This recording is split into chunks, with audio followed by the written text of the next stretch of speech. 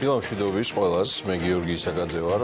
ეს საქმიანი დილა მოუწყებლობ და პირველზე BMG-ის გუნდის სახელით ვიწყებთ ბიზნეს გადაცემების ტრანსლირებას არაჩვეულებრივ არხზე. მე მადლობელი ვარ, რომ მიუხედავად მომრავლებული რეგულაციებისა, თქვენი დაჟირნებული მზერა კვლავ პირველზე არის. არც გეშინიათ, რომ ამის გამო შეიძლება დაგაჯარიმონ ან უარესი, ამიტომ ყველას მშვიდობას, ბარაქას, შემოსავლებს გისურვებთ. ამ ორ მაისსაც ცოტა საერთაშორისო ამბებით დავიწყებ და გეტყვით ამის მიზეზსაც თეთრმა სახლმა ფოლადისა და ალუმინის ნაკეთობების იმპორტზე ნაკები გადასახადის დაწესება ივნისამდე გადადო. ვაშინგტონის ეს გადაწყვეტილება ევროკავშირს, კანადას და მექსიკას ეხება. კანცლერმა მერკელმა და საფრანგეთის პრეზიდენტმა ემანუელ მაკრონმა რამდენიმე დღის წინ ტრამპთან ვაშინგტონში გამართულ შეხვედრებზე ფოლადისა და ალუმინის დაბეჭდვაზე მორატორიუმის ხანგრძლივი ვადით შემოღების საკითხი განიხილეს. ასეთ შემთხვევაში ფოლადისა და ალუმინის პროდუქციაზე შესაბამისად 25 და 10%-იანი გადასახადები ევროპას აღარ შეეხება. ტრამპი ფოლადისა და ალუმინის იმპორტის გადასახადზე გაზრდასთან დაკავშირებით გადაწყვეტილება მარტში მიიღო. თუ ეს გადასახადები ევროპულ პროდუქციასაც შეეხება, ევროკავშირი საპასუხო ზომებით იმუქრებოდა და მსოფლიო სავაჭრო ორგანიზაციაში საკითხის გასაჩივრებას აანონსებდა. მსოფლიო პოლიტიკის ამბებს ალექს იგივე ბუკა პეტრიაშვილი უფრო ცვლად და საფუძვლიანად სულ რამდენიმე ხანში, ალბათ დაახლოებით საათ და ნახევარში მიმოიხილავს მოგვიანებით. მე ახლა ჩვენი სამეზობლო სიახლეებსაც გაგაცნობთ. აზერბაიჯანელმა მეცნიერებმა ზღვის წყლისაგან საწვავის მიღების ტექნოლოგია დახვეწეს და მას ჰიდროგაზი ეწოდება.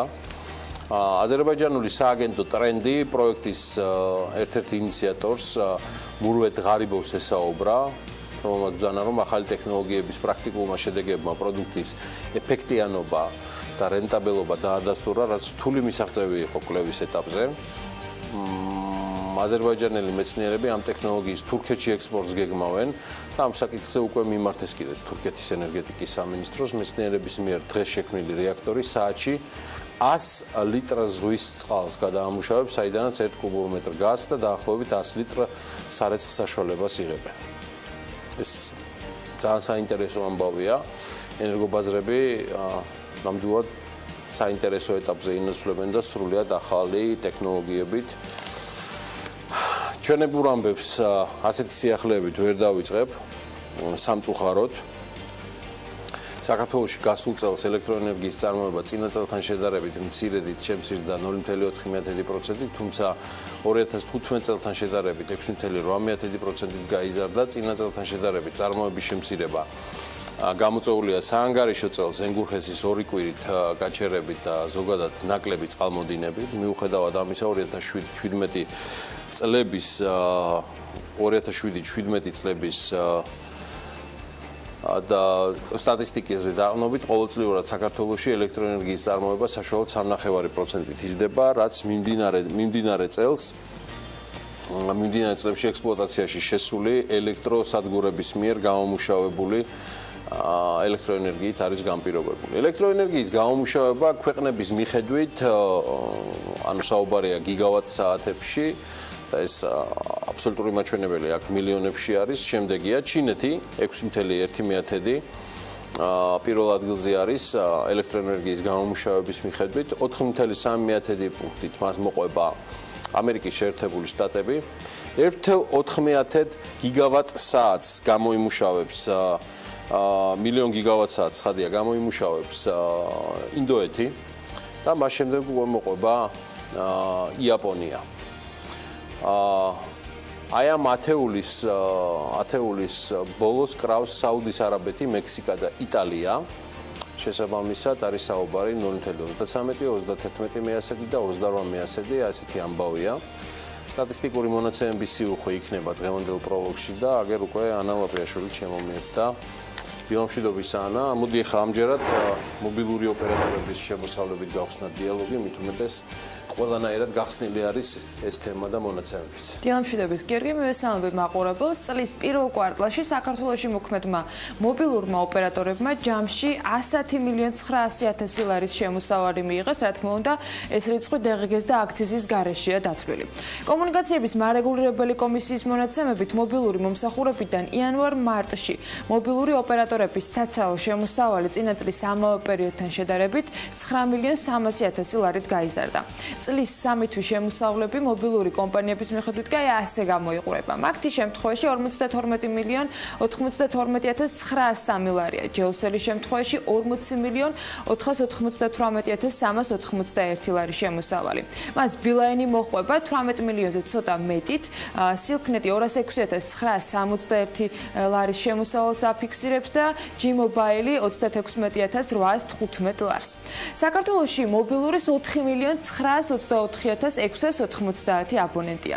აბონენტების რაოდენობა კომპანიების მიხედვით ასე ნაწილდება. აქ პირველ ადგილზე მაგთია 1.986.150 აბონენტით, ჯეოსელის შემთხვევაში 1.807.964 აბონენტი ფიქსირდება, ბილაინს 1.113.359 აბონენტი ყავს და მას სილქნეტი და G-Mobile მოყვება, რომლებიც შედარებით მცირე რაოდენობის აბონენტებით არიან წარმოდგენილი, 16.000-ზე მეტი და 1179 G-Mobile-ის შემთხვევაში შესაბამისად.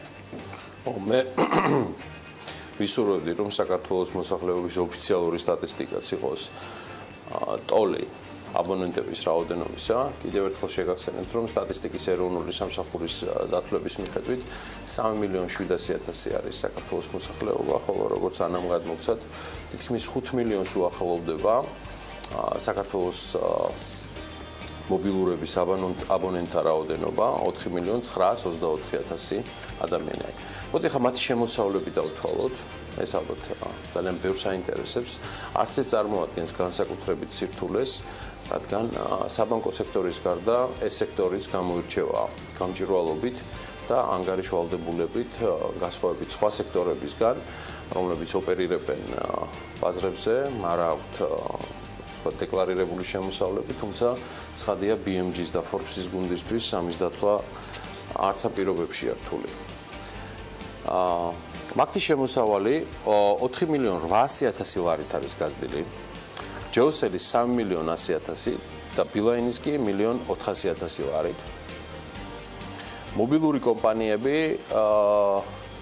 მობილური კომპანიები ერთსულოვნად აღნიშნავენ, რომ ინტერნეტ მოხმარება წლიდან წლამდე ძალიან აქტიურად იზრდება და ამავე დროს დამოუკიდებლად იზრდება ინტერნეტ პროვაიდერების შემოსავლებიც. 2018 წლის პირველ კვარტალში საქართველოში მოქმედმა ინტერნეტ პროვაიდერებმა ჯამში 45.600.000 ლარის შემოსავალი მიიღეს. კომუნიკაციების მარეგულირებელი კომისიის მონაცემებით წინა წლის ანალოგიურ პერიოდთან შედარებით კომპანიების საცალო შემოსავლები 2.400.000 ლარით გაიზარდა.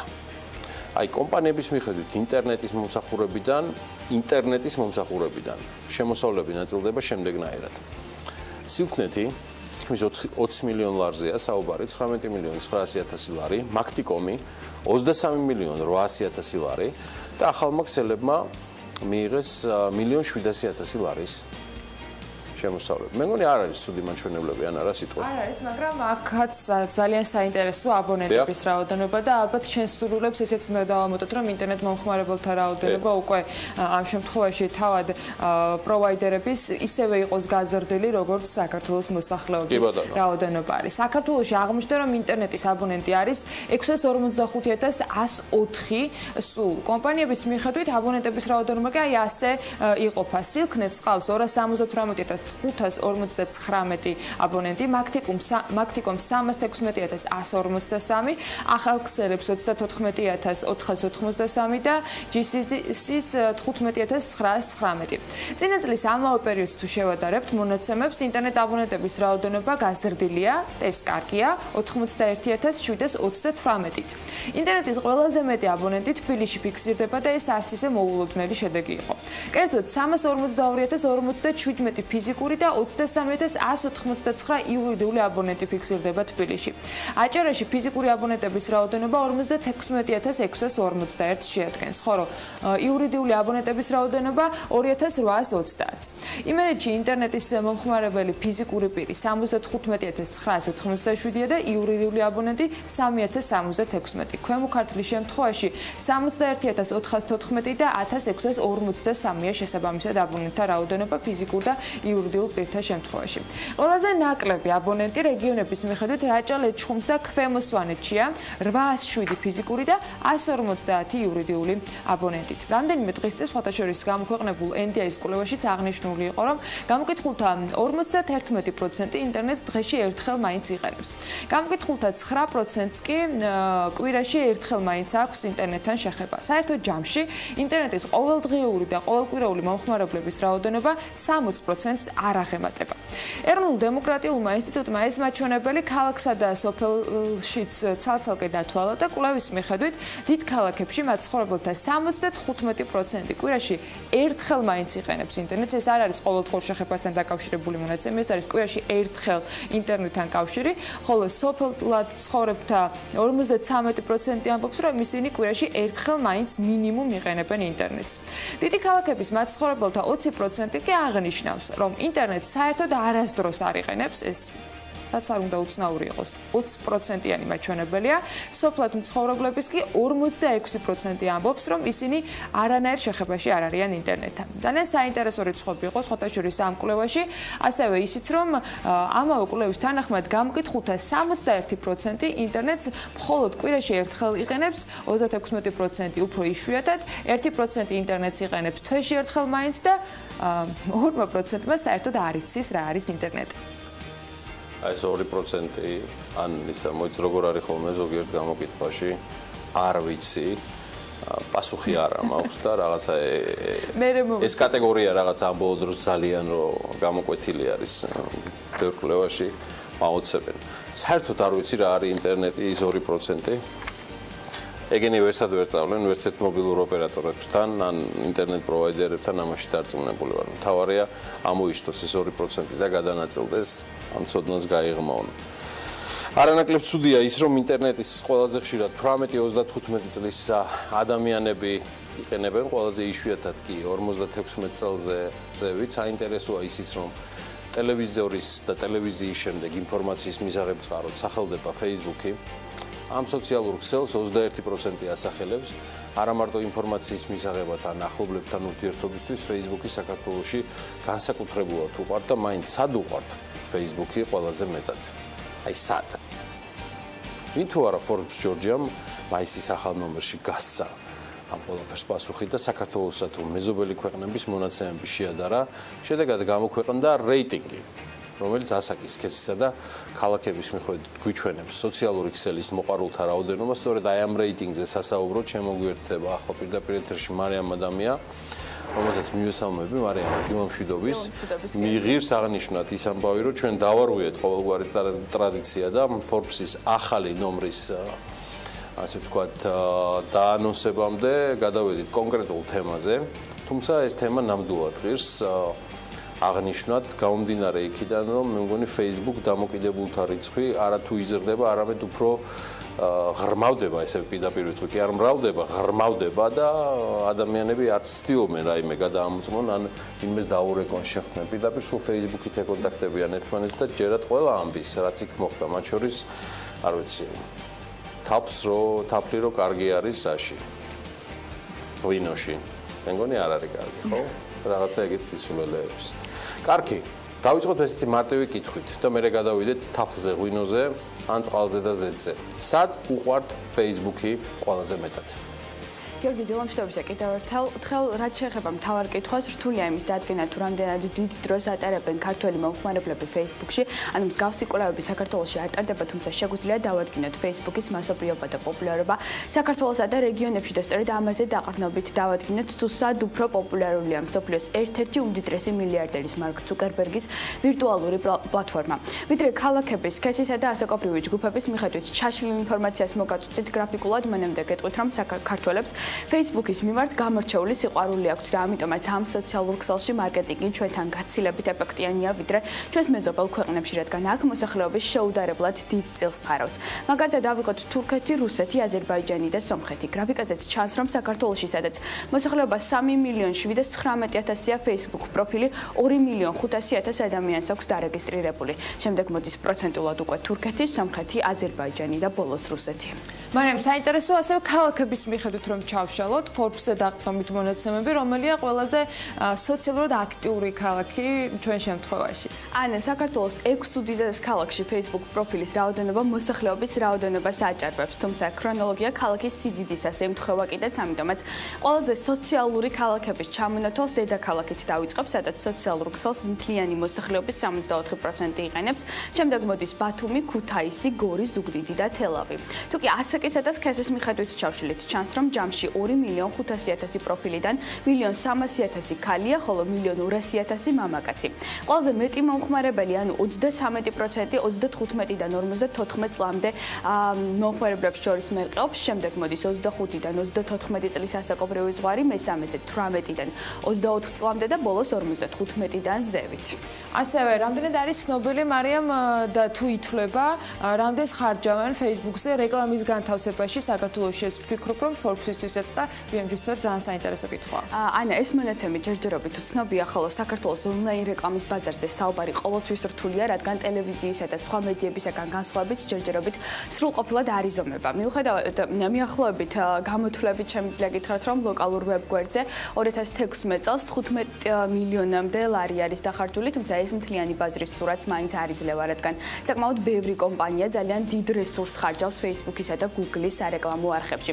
ზოგადად ონლაინ რეკლამაზე დანახარჯები საქართველოში წლიდან წლამდე იზრდება და ზრდა Facebook-ზე შეინიშნება. სამწუხაროდ, თავად Facebook-ი არ გასცემს ინფორმაციას შემოსავლების შესახებ ქვეყნების მიხედვით, ამიტომ კონკრეტულ ციფრებზე საუბარი აქ რთულდება უკვე.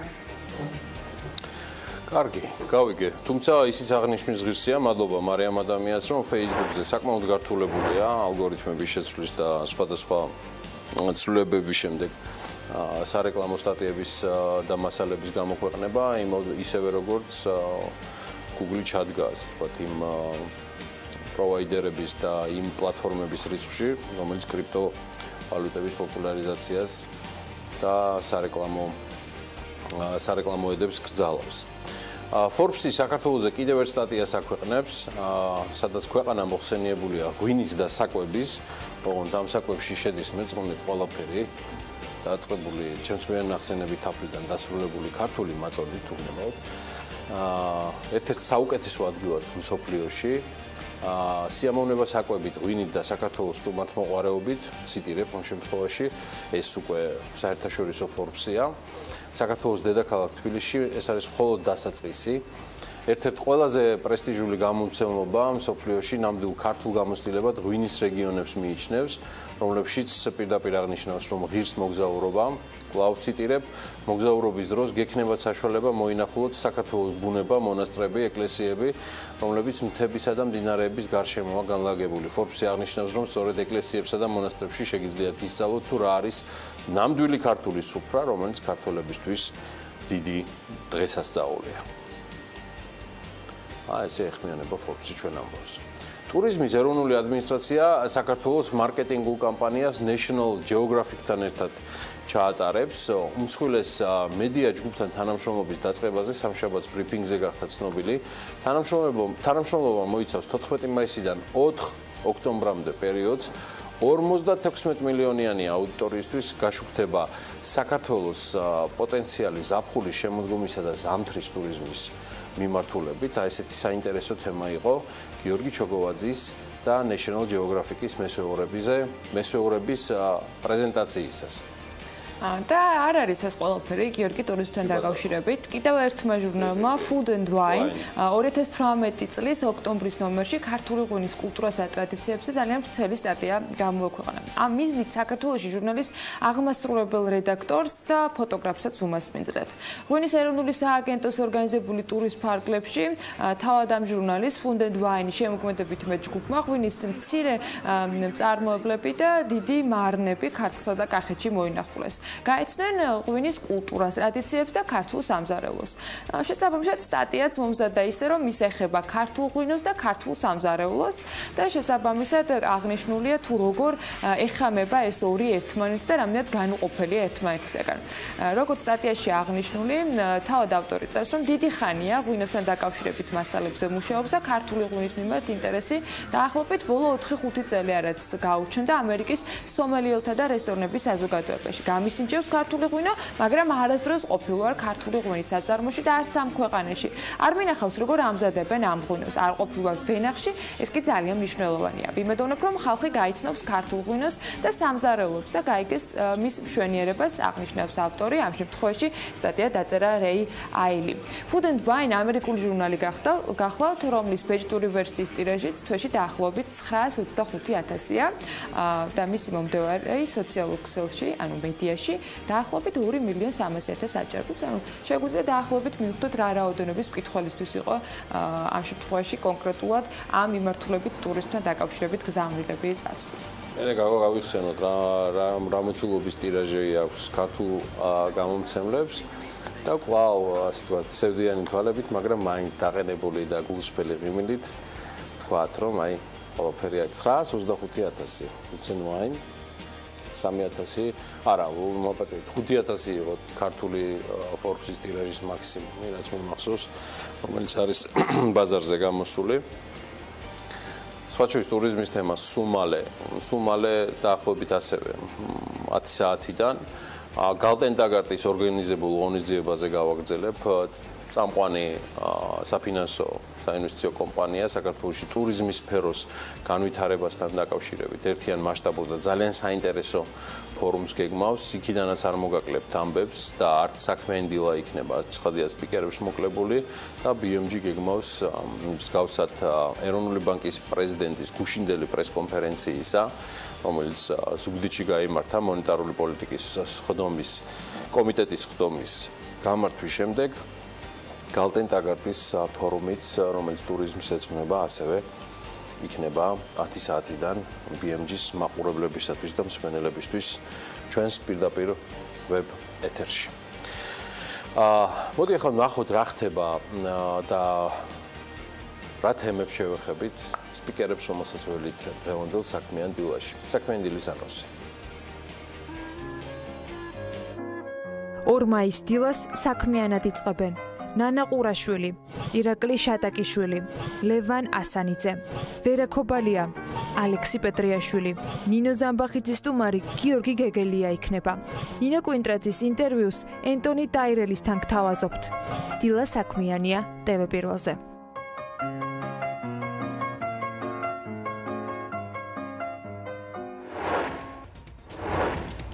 აზიის განვითარების ბანკი რიკოთის საუღელტეხილო გზის ხევი უბისას 12 კილომეტრიანი მონაკვეთზეა საუბარი. აი ამ მონაკვეთს სრულად დააფინანსებს. 1 მაისიდან კი წარმოებლებს FTA-ის წევრი ქვეყნების 14 მილიონიანი ბაზარი გაეხსნა საკუთარი პროდუქციის რეალიზებისთვის და საქართველოში არსებული შემწეობების მიმღებთა რაოდენობა 2017 წელს 2016-თან შედარებით შემცირებულია თითქმის 9,000-ით. და ეს არ არის ყველაფერი. მოგესწრებათ რომ ამ დროს უკვე ანა ლაპიაშვილის საინფორმაციო კოლაჟის დრო არის ბიზნესზე და ეკონომიკაზე და სწორედ ის წარმოგიდგენთ სიახლეებს ძირითადად მაინც BMG-დან. მოგეთ საინტერესო ამბები გელოდება წინ BMG-დან და რა თქმა უნდა თუ ვინმეს კიდევ დაინტერესებს რომ დაგვასწროს და სანამ ბიზნეს სიახლეების მეორე კოლაჟს გაგაცნობთ. წინასწარ წაიკითხოს ამბები, რა თქმა უნდა BMG-ს უნდა ესწროს, თუმცა იქამდე რამდენიმე წამში უკვე პირველი კოლაჟით ვართ ეთერში.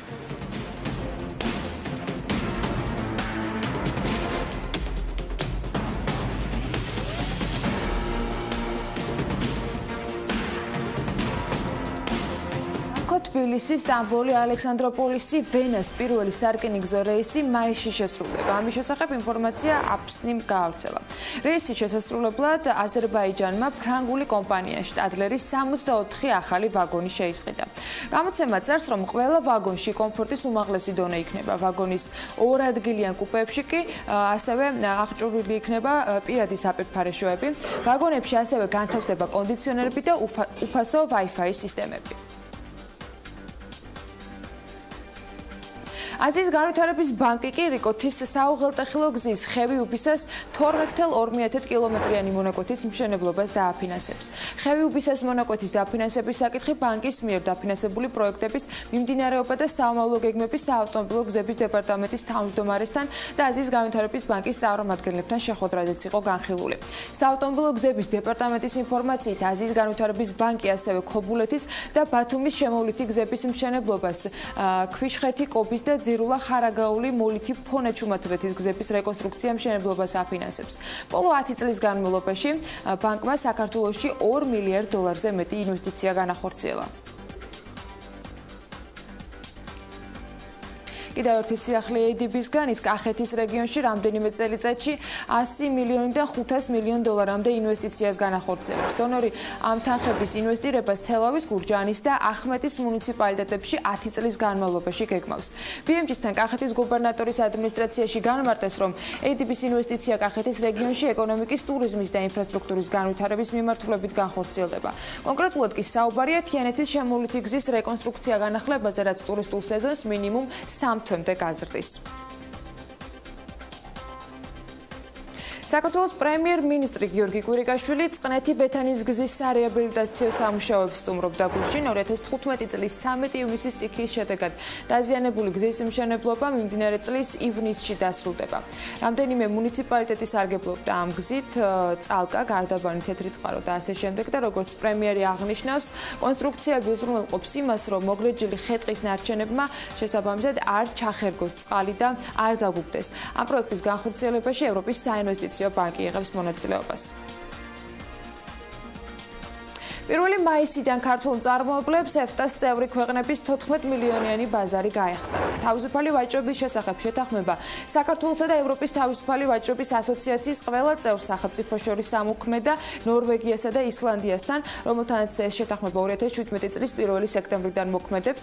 ასოციაციის ორი წევრი ქვეყანა შვეიცარიის კონფედერაცია და ლიხტენშტაინის სამთავრო ემატება. შეთანხმება მოიცავს რამდენიმე საკითხს, მათ შორის საქონლით ვაჭრობას, მომსახურებით ვაჭრობას, სანიტარული და ფიტოსანიტარულ ზომებს, ვაჭრობაში ტექნიკური ბარიერების არსებობას, წარმოშობის წესებს, ვაჭრობის ხელშეწყობას და თანამშრომლობას საბაჟო საკითხებში. ასევე ინტელექტუალური საკუთრების ნაწილს, სახელმწიფო შესყიდვებს, კონკურენციას, ვაჭრობაში დაცვით ზომებს და მდგრად განვითარებას.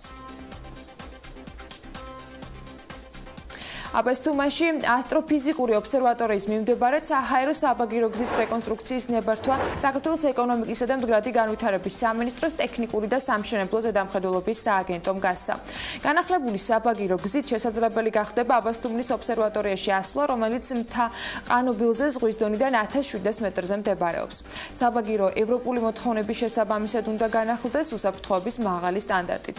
მოპირკეთდება და განახლდება სადგურიც. მოქმედი საბაგირო 30 მეტი წლის წინ არის აშენებული. რეკონსტრუქცია, რომელსაც საქართველოს მუნიციპალური განვითარების ფონდი ახორციელებს, ნებართვის მიხედვით ნოემბრის ბოლოს უნდა დამთავრდეს. აბესთუმნის ობსერვატორია პირველი სამთო ასტროფიზიკური ობსერვატორია საერთაშორისო ყოფილ საბჭოთა კავშირის ტერიტორიაზე. სახსათის ოფიციალური ინფორმაციით საქართველოში საარსებო შემწეობის მიმღებთა რაოდენობა 2017-ში 2016-თან შედარებით 9196-ით 450,423 ადამიანამდე შემცირდა. სახსათის მონაცემებითვე 2016 წელს ეს რიცხვი იყო 459,619. შემწეობის ამღებთა მოსახლეობის რაოდენობა პროცენტულად 2017 წელს 12,1%-ია. რადიო მაესტროს იუბილეზე ვინაცვლებთ, რომელიც გუშინ 7 წლის გახდა. იუბილე ჰარდ როკ კაფეში კომპანიის მეგობრებთან და პარტნიორებთან ერთად აღინიშნა. სტუმრებს იუბილეურმა რადიომ საგანგებო კონცერტი და სიმბოლური საჩუქრები გადასცა. დღეს რადიო მაესტრო 7 წლის გახდა. 2011 წლის 1 მაისს გავედით პირველად ეთერში. ეს არის ერთადერთი საინფორმაციო ფორმატის რადიო, რომელიც 24 საათიან რეჟიმში მაუწყებლობს. გვაქვს ბევრი საინტერესო გადაცემა, ბიზნეს, ეკონომიკური სიახლეები, შემეცნებითი რუბრიკები და ასე შემდეგ. მინდა მივულოცო რადიო მაესტროს მთლიან გუნდს, მის მენეჯმენტს, თანამშრომლებს, უსურო წისვლა და წარმატება. უპირველეს ყოვლისა მინდა რადიო მაესტროს მივულოცო დღევანდელი დღე მართლაც ულამაზესი დღეა. და უსურო უდიდესი წარმატება. რადიო მაესტრო არის ყველაზე ერთგული და კარგი პარტნიორი.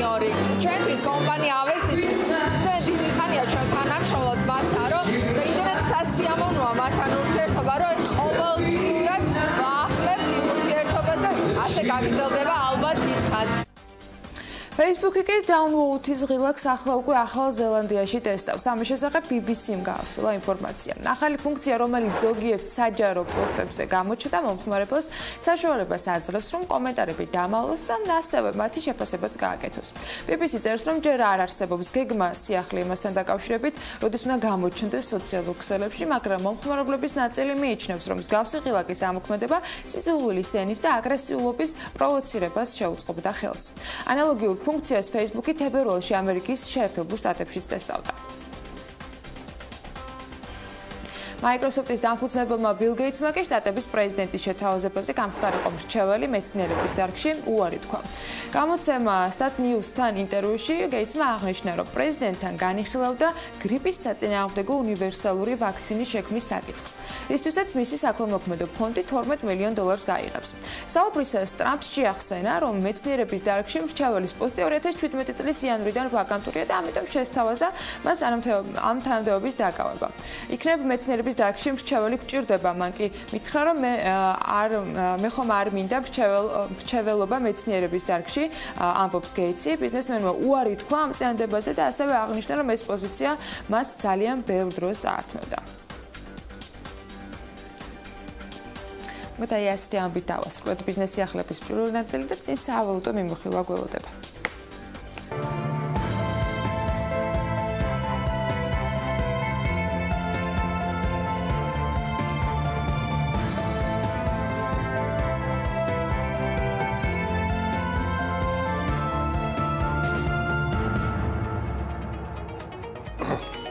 დოლარი 2 ლარსა და 45 თეთრზეა, ანუ 2 ლარი და 45 თეთრი ღირს $1.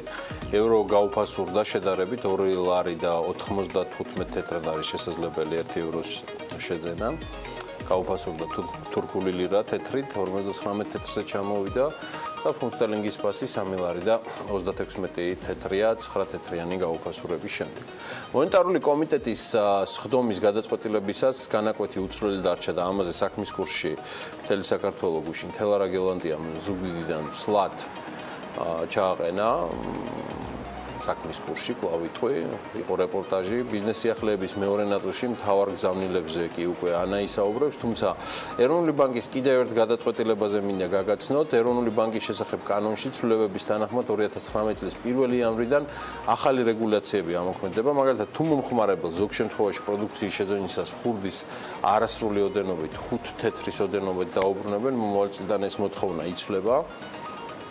თუ პროდუქტი პირობითად ღირს ლარი და 99 თეთრი არის, ლარი და 98, მომხმარებელმა 2 ლარი უნდა გადაიხადოს, ხოლო თუ რამდენიმე პროდუქტს ერთად შეიძენს და მათი ფასი დაჯამდება, მაშინ დამრგვალებულად მოუწევს გადახდა.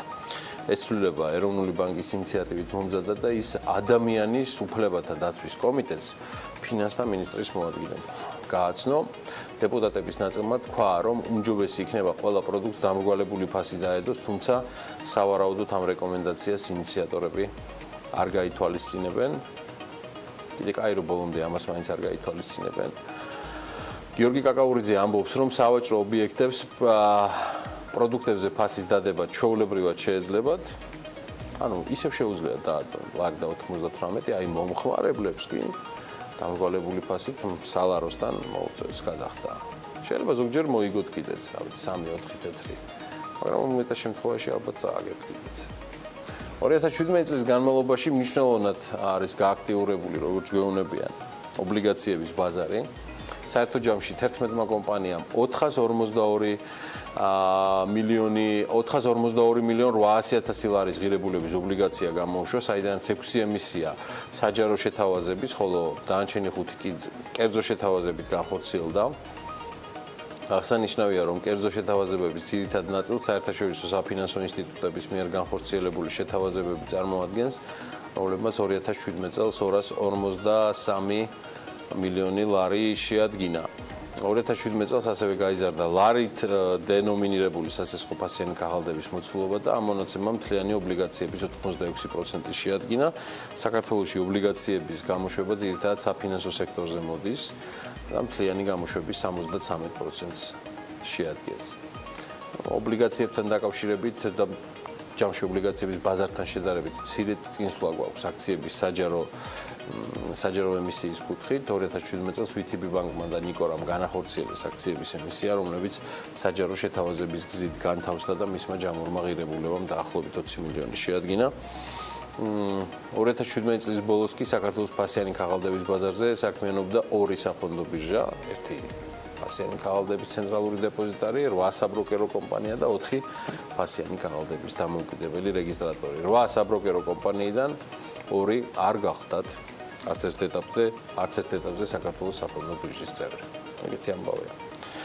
ამინდის პროგნოზი ვნახოთ. მას ანა შემოგთავაზებს სულ რამდენიმე წამში. ამინდის პროგნოზის სპონსორია SEU Development-ი. დღესაც უნალექო ამინდებთან დაკავშირებით უნდა მოგვაწოდოთ ინფორმაცია და ხვალად შეგიძლია მზით და სიტყვით დაადგეთ, თუმცა როგორც პროგნოზიდან ვიგებთ, მომდევნო დღეები სავარაუდოდ წვიმიანი იქნება და თანაც რამდენიმე დღის განმავლობაში გადაგვით. რაც შეეხება კონკრეტულად 2 მაისს, გარემოს ეროვნული სააგენტო გვატყობინებს, რომ ამინდი საქართველოში გამპირობებული იქნება ამიერკავკასიის ჩრდილო-აღმოსავლეთიდან მოქმედი შედარებით ცივი ჰაერის მასების და სამხრეთიდან გავრცელებული ჰაერის მასების ურთიერთქმედებით. მოსალოდნელია დრო გამოშვებით ღრუბლიანობის მომატება, უმეტესად უნალექო დღე იქნება, იქროლებს აღმოსავლეთის მიმართულების ქარი და ზოგან ძლიერად. სოხუმში 27 გრადუს ველოდებით, ბათუმში 22, ქობულეთში 23, ფოთში 27 და ქუთაისში 33. ზუგდიდში ისე როგორც ოზურგეთში 32 გრადუსი იქნება, ონში 28. დღის განმავლობაში გორში მაქსიმალური ტემპერატურა 26 გრადუსს მიაღწევს, ცხინვალში 25, ისე როგორც მარნეულში. რუსთავშიც 25 გრადუსი იქნება, ახალციხეში 26, ბორჯომში 25, ბაკურიანში 21, ახალქალაქში 20 და სტეფანწმინდაში 17. თელავში მაქსიმალური ტემპერატურა 25 გრადუსია მოსალოდნელი, დედაქალაქს რაც შეეხება თბილისში დრო გამოშვებით ღრუბლიანობა მოიმატებს, უნალექოდ ჩაივლის დღე იქროლებს სამხრეთ აღმოსავლეთის მიმართულების სუსტი ქარი და მაქსიმალური ტემპერატურა 26 გრადუსი იქნება. მადლობა ანას, ჩვენ ახლა გავალთ რეკლამაზე და სულ მალე უკვე ახალი თემებით და სტუმრებით დაგიბრუნდებით, როით.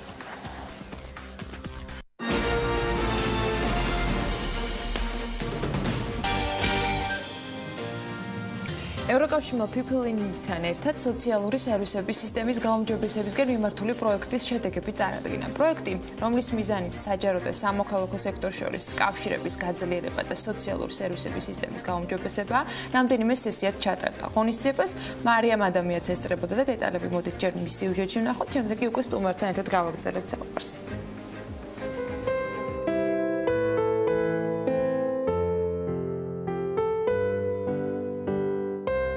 სოციალური დაცვის საკითხებზე მომუშავე არასამთავრობო ორგანიზაციების ჩართულობის გაძლიერება სტრატეგიულ დიალოგში საქართველოში.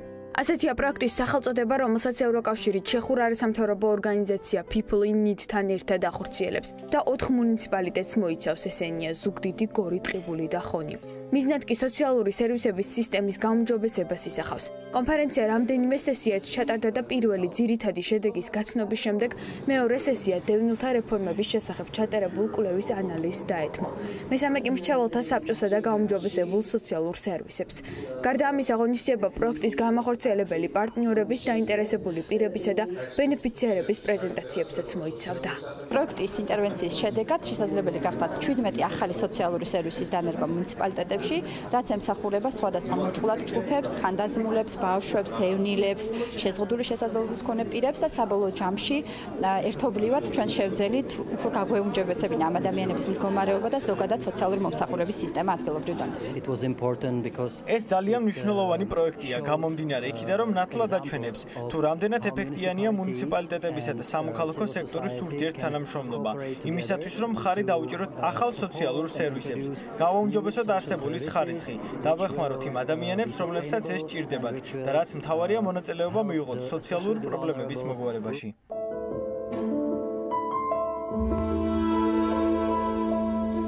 როგორ შეიძლება გახდეს სოციალური მომსახურების სისტემა ეფექტიანი და როგორ შეიძლება გადავიდეთ ერთჯერადი ფულადი დახმარებიდან გრძელვადიან სერვისებზე. სწორედ ამ თემაზე მიმდინარეობდა რამდენიმე საათიანი მსჯელობა იმისათვის, რომ პროექტმა ხელშესახების შედეგი მოუტანოს კონკრეტულ ადამიანებს, რომლებიც ცხოვრობენ სიდუხჭირეში ან აქვთ განსაკუთრებული საჭიროებები. კიდევ ერთი მიზანი, რომელსაც კონფერენცია ემსახურება, ეს არის ეროვნულ დონეზე სხვადასხვა ინსტიტუციებისათვის იმ მეთოდოლოგიის გაზიარება, რომლებიც ამჯერად მხოლოდ 4 მუნიციპალიტეტში მუნიციპალიტეტში დაინერგა. ჩვენ გვინდა რომ ერთჯერადი სოციალური დახმარებები შევცვალოთ მდგრადი სოციალური დახმარებებით. ამის გამოცდილება ჩვენს მუნიციპალიტეტს აქვს, მაგრამ ამ კონფერენციაზე უამრავი ინოვაციაა, რომლის გადატანა და გამოცდილება გვინდა გავიზიაროთ ზუგდიდის მუნიციპალიტეტში. საქართველოს პარლამენტი უკვე მუშაობს და ამ დღეებში დაიწყებს ინიცირებას პროექტის სოციალური მეწარმეობის შესახებ, რომელიც არის სიახლე ჩვენს კანონმდებლობაში და ეს კანონი, რომელსაც სავარაუდოდ ჩვენ საგაზაფხულო სესიებზე დავიწყებთ მის განხილვას, შეუწყობს ხელს სოციალური მეწარმეობის, ზოგადად სოციალური პროგრამების განვითარებას და ხელშეწყობას სახელმწიფოს მხრიდან. პლენარული სესიების პარალელურად ღონისძიებაზე მოსულ სტუმრებს ევროკავშირის მიერ მხარდაჭერილი პროექტების დათვალიერებაც შეეძლოთ. მონაწილეებს კი საშუალება ჰქონდათ პროექტის შედეგები თითოეული ბენეფიციარის პროექტის მაგალითზე შეეფასებინეთ და მათი პროექტების შესახებ ინფორმაციას ადგილზე გაცნობოდნენ. ნანა ყურაშვილთან People in Need-ის პროგრამის მენეჯერთან ერთად ვაგრძელებთ საქმიანი ტელესათერში საუბარს. მოგესალმებით, მადლობა სტუმრობისათვის. მიუხედავად იმისა, რომ სიუჟეტში ნაწილობრივ გარკვეული ინფორმაცია მივიღოთ, მოდით მაინც თავად პროექტის შესახებ დავიწყოთ საუბარი, რას მოიცავს, რა ეტაპებს გულისხმობდა ის და რეალურად შეჯამების რა ფორმით შეგვიძლია, რომ თავად ამ სისტემის მოკლე მიმოხილვა გავაკეთოთ. მოგეხსენებთ დილა მშვიდობის მისამართი მაყურებელს. მადლობა მოწვევისთვის. დიახ, სოციალური მომსახურების სისტემა არის ერთ-ერთი მნიშვნელოვანი პრიორიტეტი ჩვენი სახელმწიფოსთვის და ამაზე ისიც მეტყველებს, რომ ჩვენი ბიუჯეტის 1/3 ფაქტურად იხარჯება ამ სისტემაზე. ამის მიუხედავად წლების განმავლობაში სოციალური ფონი ქვეყანაში მაინც ვერ უმჯობესდება. საქმე იმაშია, რომ ჯერჯერობით არ არსებობს ერთიანი ხედვა სოციალური მომსახურების სისტემაში, როგორ სახელმწიფოს ვაშენებთ ჩვენ, რომელიც მუდმივად ამყოფებს ადამიანებს სახელმწიფოზე დამოკიდებულებაში თუ შეუქმნის მათ პერსპექტივებს, რომ გახდნენ თვითკმარები და განთავისუფლდნენ ამ დამოკიდებულებებისგან. საქმე იმაშია, რომ ეს სისტემა არის მკვეთრად ცენტრალიზებული და ძირითადად შემოიფარგლება ფულად გასაცემლებით. კიდევ უფრო მძიმედ არის მდგომარეობა ადგილობრივ დონეზე, რადგანაც ადგილობრივ ხელისუფლებას აქვს ერთის მხრივ ძალიან მცირე რესურსი, რომ დაიხმაროს სოციალურად დაუცველ თუ ზოგადად მოწყვლად ადამიანებს და მეორეს მხრივ ესეც მხოლოდ ფულად გასაცემელს ეფუძნება და არ არის გრძელვადიანი მომსახურების ზრუნვაზე ორიენტირებული სერვისები.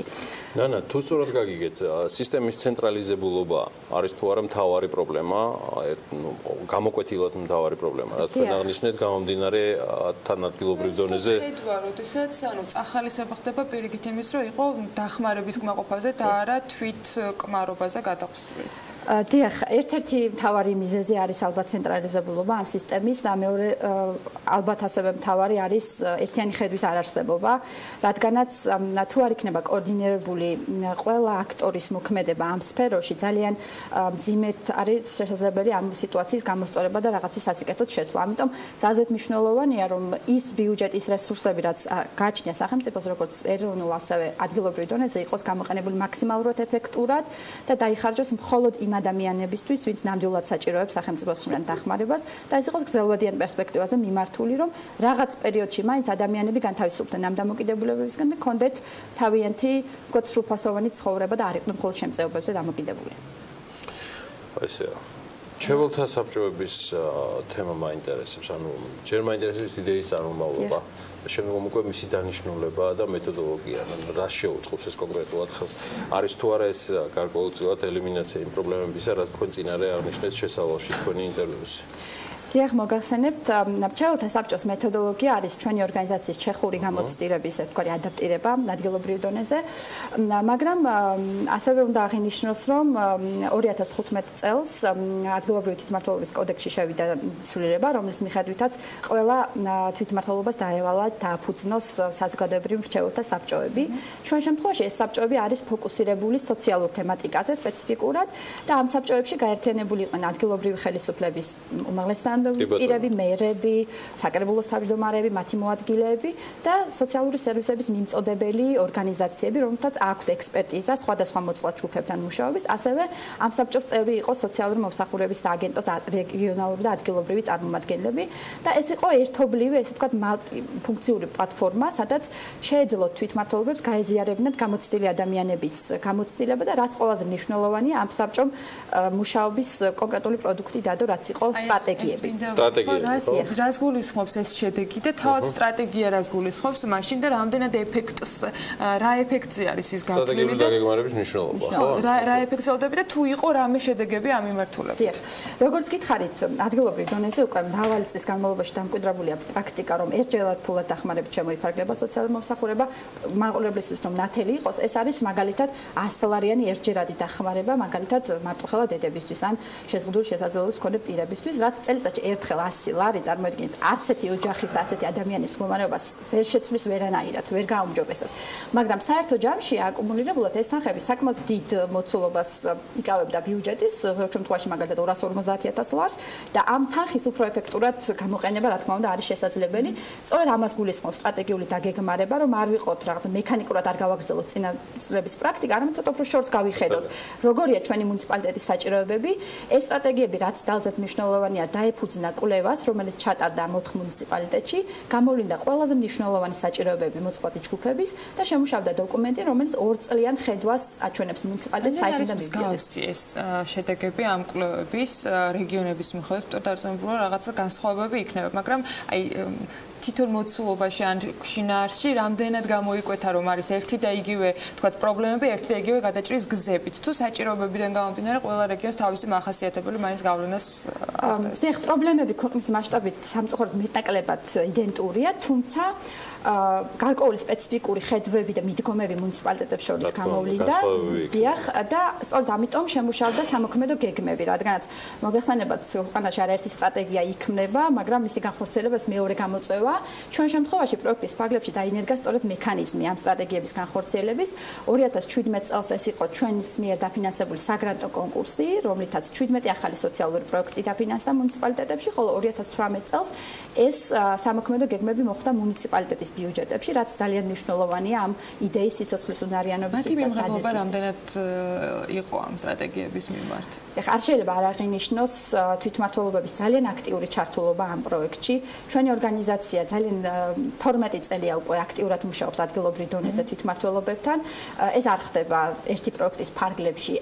საჭიროა თანმიმდევრული მუშაობა, როგორც შესაძლებლობა და ამაღლება ადგილობრივ თვითმმართველობის ხელისუფლების წარმომადგენლების.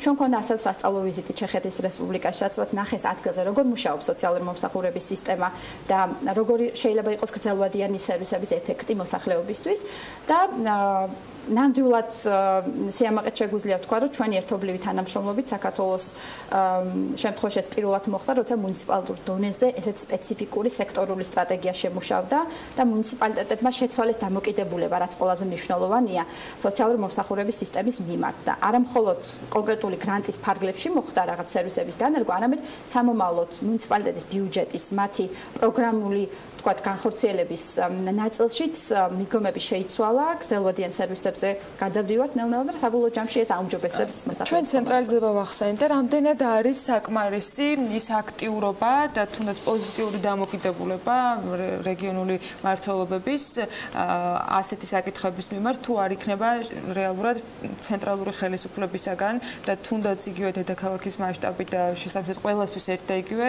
სტრატეგია გაწერილი. რამდენად შესაძლებელია რომ ასე 4 რეგიონში ცალკეულ შემთხვევაში სტრატეგიის არსებობა მიქონიოს გავლენა და ეფექტი. რა თქმა უნდა, ძალზედ მნიშვნელოვანია, რომ ცენტრალურ დონეზე მოხდეს ამ ყველაფრის ადაპტირება და მათ მისცენ, ესე ვთქვათ, მაგალითი ქვეყნის ნაშრომის სხვა მუნიციპალიტეტებსაც, თუმცა, როდესაც უკვე არსებობს გარკვეული წარმატების პრაქტიკა და ჩვენ გუშინ და კონფერენციაზე ეს პრაქტიკა გაუზიარეთ მთავრობის სხვა სამინისტროების წარმომადგენლებს და ვეცადეთ ეროვნულ დონეზეც მოგვეხდინა პოპულარიზაცია ამ მიდგომების, ვფიქრობ, ეს კარგი შთაგონება იქნება სხვა მუნიციპალიტეტებისთვისაც, როგორც იგივე რეგიონებში, ასევე ქვეყნის მასშტაბით, თუმცა აბსოლუტურად გეთანხმებით თქვენი კითხვის პატოშში ძალიან მნიშვნელოვანია სახელმწიფომ ჩამოაყალიბოს ერთიანი ხედვა და ეს არ იყოს მხოლოდ ცალკეული ინტერვენციები, რაც საერთო ფონდს ვერ შეცვლის. თუმცა ეს ვერ მოხდება people need-ის თქვათ რესურსებით. მხოლოდ კარგი მაგალითი ჩვენება შეიძლება ის 4 რეგიონი მინდა რომ დავასახოთ რომლის ახლა ვლაპარაკობთ. დიახ, ჩვენ 4 მუნიციპალიტეტში განმახორციელეთ ეს პროექტი, ეს არის გორის, ზუგდიდის, ტყიბულის და ხონის მუნიციპალიტეტები. ის მიხედვით შეარჩიეთ. ეს იყო ძირითადად მოწყობილობის მაღალი დონის არის განსაკუთრებით დევნილი მოსახლეობის დიდი კონცენტრაციის გორისა და ზუგდიდის შემთხვევაში, ხოლო ტყიბული და ხონი არის ჩვენი, ვთქვათ, იმერეთის რეგიონი ტრადიციულად ჩვენ დიდი ხანია ვმუშაობთ ამ რეგიონში და ერთ-ერთი როგორც ყველაზე მოწყვლადი მუნიციპალიტეტები ამ რეგიონებში და ასევე მნიშვნელოვანი ფაქტორი იყო ადგილობრივი ხელისუფლების მზაობა ჩართულიყვნენ საკმაოდ კომპლექსურ და საკმაოდ გამოწვევებით დატვირთულ პროექტში. მადლობა ნანა. ძალიან საინტერესო იყო. ნანა ყურაშვილი, Pirveli პროგრამების მენეჯერი. მას გავაცილებთ, ვისარგებლებთ იმ პაუზით, რაც ახლა რეკლამით იქნება გამოწვეული Pirveli-ზე და სულ რამდენიმე წუთში უკვე გიბრუნდებით სხვა თემებით და ბიზნესი ახლავთ.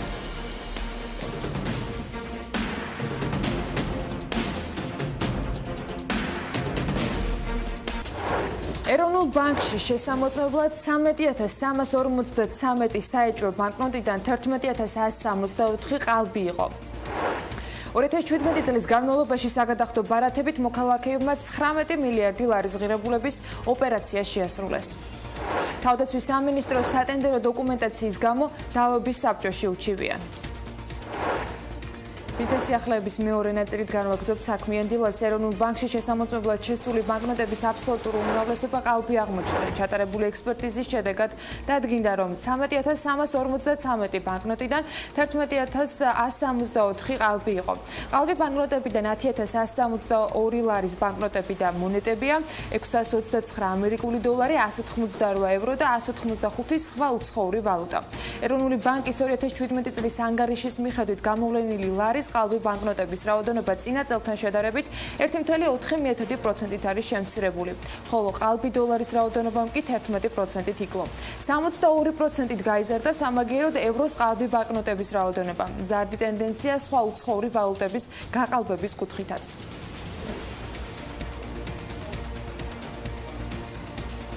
საქართველოს ეროვნული ბანკის პრეზიდენტის კობა გონეტაძის შეფასებით კომერციულმა ბანკებმა მსესხებლების მიერ შემოსავლების დადასტურების გარეშე სესხის გაცემის მაღალი მადა გამოავლინეს. ასეთი იყო მისი პასუხი BMG-ს იმ კითხვაზე, რომლის თანახმადაც კომერციული ბანკებისათვის რეგულაციების ნაწილის 7 მაისიდან ამოქმედება მოულოდნელი აღმოჩნდა, რადგან ბანკები რეგულაციებს 2019 წლის დასაწყისში ელოდებოდნენ. სესხებლის გადახდისუნარიანობის შესწავლის გარეშე საკმაოდ გაიზარდა მათი გაცემები და ფინანსურმა ინსტიტუტებმა საკმაოდ მაღალი მადა გამოავლინეს ამის მიმართ და აქედან გამომდინარე არსებობდა იმის საშიშროება, არსებობდა იმის რისკი, რომ მანამდე სანამ რეგულაციები შევიდოდა ძალაში, ეს პორტფელი, რომელიც ისევ და ისევ ეს ეხება გადახდისუნარიანობის შესწავლის გარეშე გაცემულ სესხებს, საკმაოდ გაიზრდებოდა. გარდა ამისა, გუშინ ზუგდიდში ეროვნული ბანკის პრეზიდენტმა ჩრდილოვან ბაზართან დაკავშირებითაც ისაუბრა და აღნიშნა, რომ ბაზარი ყოველთვის არსებობდა და ახლაც არსებობს. თუმცა ის არ ფიქრობს, რომ არის დიდი რისკი იმასთან დაკავშირებით, რომ სესხებზე მოთხოვნა შავ ბაზარზე გადაინაცვლებს. შავი ბაზარი, ეგრეთ წოდებოდა ჩრდილოვანი ბაზარი, ყოველთვის არსებობდა და რა თქმა უნდა, ეხლაც არსებობს. მაგრამ ჩვენ არ ვფიქრობთ, რომ არის ძალიან დიდი რისკი იმის, რომ მიუხედავად იმისა, რომ მოთხოვნა ასეთ სესხებზე იქნება, ეს შავ ბაზარზე გადაინაცვლებს. ვხედავთ ანალიზით იმ ინფორმაციის, რომელიც ჩვენ გვაქვს, ძირითადი, ასე ვთქვათ, პრობლემური სესხები არის დაახლოებით 2500 ლარამდე გაცემული სესხები. ესე იგი, ეს არის ის სესხები, რომელიც არის გაცემული დაბალშემოსავლიან და დაბალგადახდისუნარიან მოსახლეობაზე. 2017 წლის განმავლობაში საგადახდო ბარათებით მოქალაქეებმა 19 მილიარდი ლარის ღირებულების ოპერაცია შეასრულეს, რაც 24%-ით მეტია 2016 წლის მაჩვენებელზე. ეს ინფორმაცია ეროვნული ბანკის 2017 წლის ანგარიშია გამოქვეყნებული. რაოდენობრივად 2017 წლის განმავლობაში ბარათებით 179 მილიონი ოპერაცია შესრულდა. წინა წელთან შედარებით ეს 32%-ით მეტია. თანხის 93% ქვეყნის შიგნით შესრულებულ ოპერაციებზე მოდიოდა, 7% კი, რაც მილიარდ 330 მილიონია ქვეყნის გარეთ. ქართული ბარათებით შესრულებულ ოპერაციებში კვლავ იზრდებოდა სავაჭრო მომსახურების ობიექტებში გადახდის ოპერაციების რაოდენობის წილი. ამ მაჩვენებელმა 66% შეადგინა, შესაბამისად 34% იყო ნაღდი ფულის გატანის ოპერაციების რაოდენობა. დოლარიზაცია, ინფლაციის დონე, ეკონომიკური ზრდა, ლარის კურსი, ახალი და დაგეგმილი რეგულაციები. ეს იმ თემატიკის მცირე ჩამონათვალია, რაზეც ზუგდიდში ეროვნული ბანკის პრეზიდენტმა გუშინ ადგილობრივ ბიზნესთან შეხვედრისას ისაუბრა. ეს შეხვედრა 2 საათი გრძელდებოდა, რომლის შემდეგაც საფინანსო სექტორის წარმომადგენლებმა კომენტარის გაკეთება მედიასთან არ ისურვეს. მაგრამ პირად საუბარში ნაწილი პასუხისმგებლიანი დაკრედიტების შემოღების ახალი ჩარჩოს მომხრე აღმოჩნდა, ნაწილი კი კრიტიკულად განწყობილი. ძირითადი შეკითხვები იყო ინფლაციასთან დაკავშირებით, ზოგადად ინფლაციის თარგეტის რეჟიმთან დაკავშირებით, თარგეტირების რეჟიმთან დაკავშირებით, იყო ცურავი გაცვლითი კურსთან დაკავშირებით, იყო შეკითხვები ზრდასთან დაკავშირებით, იყო საკითხები იმ ბოლო თემასთან დაკავშირებით, რომელიც ამ დღეებში საკმაოდ აქტუალურია, პასუხისმგებლიან დაფინანსებასთან დაკავშირებით. კონსერვატორიის დარბაზში ევროპის საინვესტიციო ბანკის და საქართველოს თანამშრომლობის 10 წლის საიუბილეო კონცერტი შედგა, სადაც საჯარო და კერძო სექტორის წარმომადგენლები იყვნენ მიწვეულები. ევროპის საინვესტიციო ბანკი საქართველოს ერთ-ერთი ყველაზე მსხვილი დონორია და ის ძირითადად ინფრასტრუქტურულ პროექტებშია ჩართული და ხელს უწყობს კერძო ბიზნესის განვითარებას.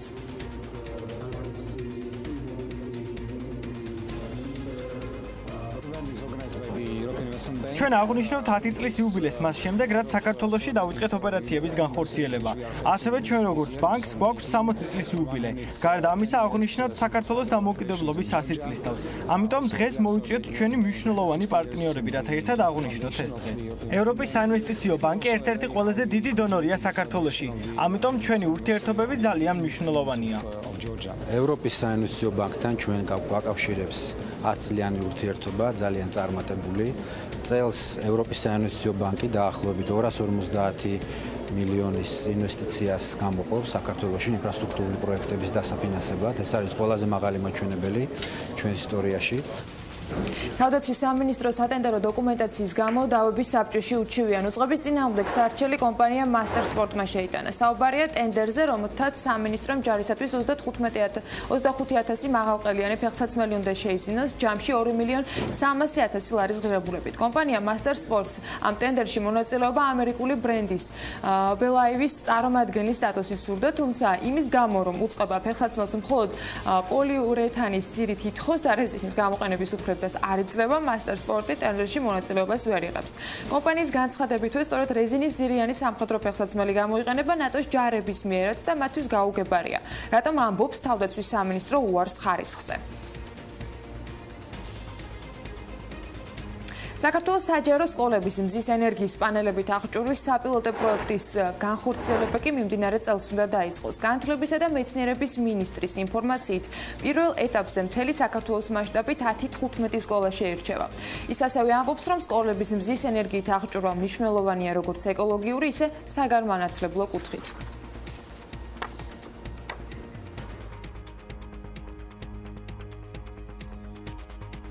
15 ტენდერი და 1 გამარჯვებული ლენტეხის მუნიციპალიტეტის მიერ ბოლო 3 წლის განმავლობაში გამოცხადებულ ტენდერებში ყოველთვის ერთი და იგივე. ლენტეხის მერიის სამშენებლო რეგულაციების განყოფილების უფროსის დედის სახელზე დარეგისტრირებული კომპანია იმარჯვებს. ლენტეხში მერიაში არსებულ ოჯახურ ბიზნესზე გამოძიება აი ფაქტმა აწარმოა. რა დარღვევები აღმოაჩინა და რა თანხები მიიღო საჯარო მოხელის ოჯახმა ადგილობრივი ბიუჯეტიდან დეტალები ვნახოთ სიუჟეტში. ლენტეხის მუნიციპალიტეტის მიერ ბოლო 3 წლის განმავლობაში გამოცხადებულ 15 ტენდერში ლენტეხის მერიის სამშენებლო რეგულირების განყოფილების უფროსის მაიზერ ლიპარტელიანის დედა 71 წლის კლარა ონიანი იმარჯვებს.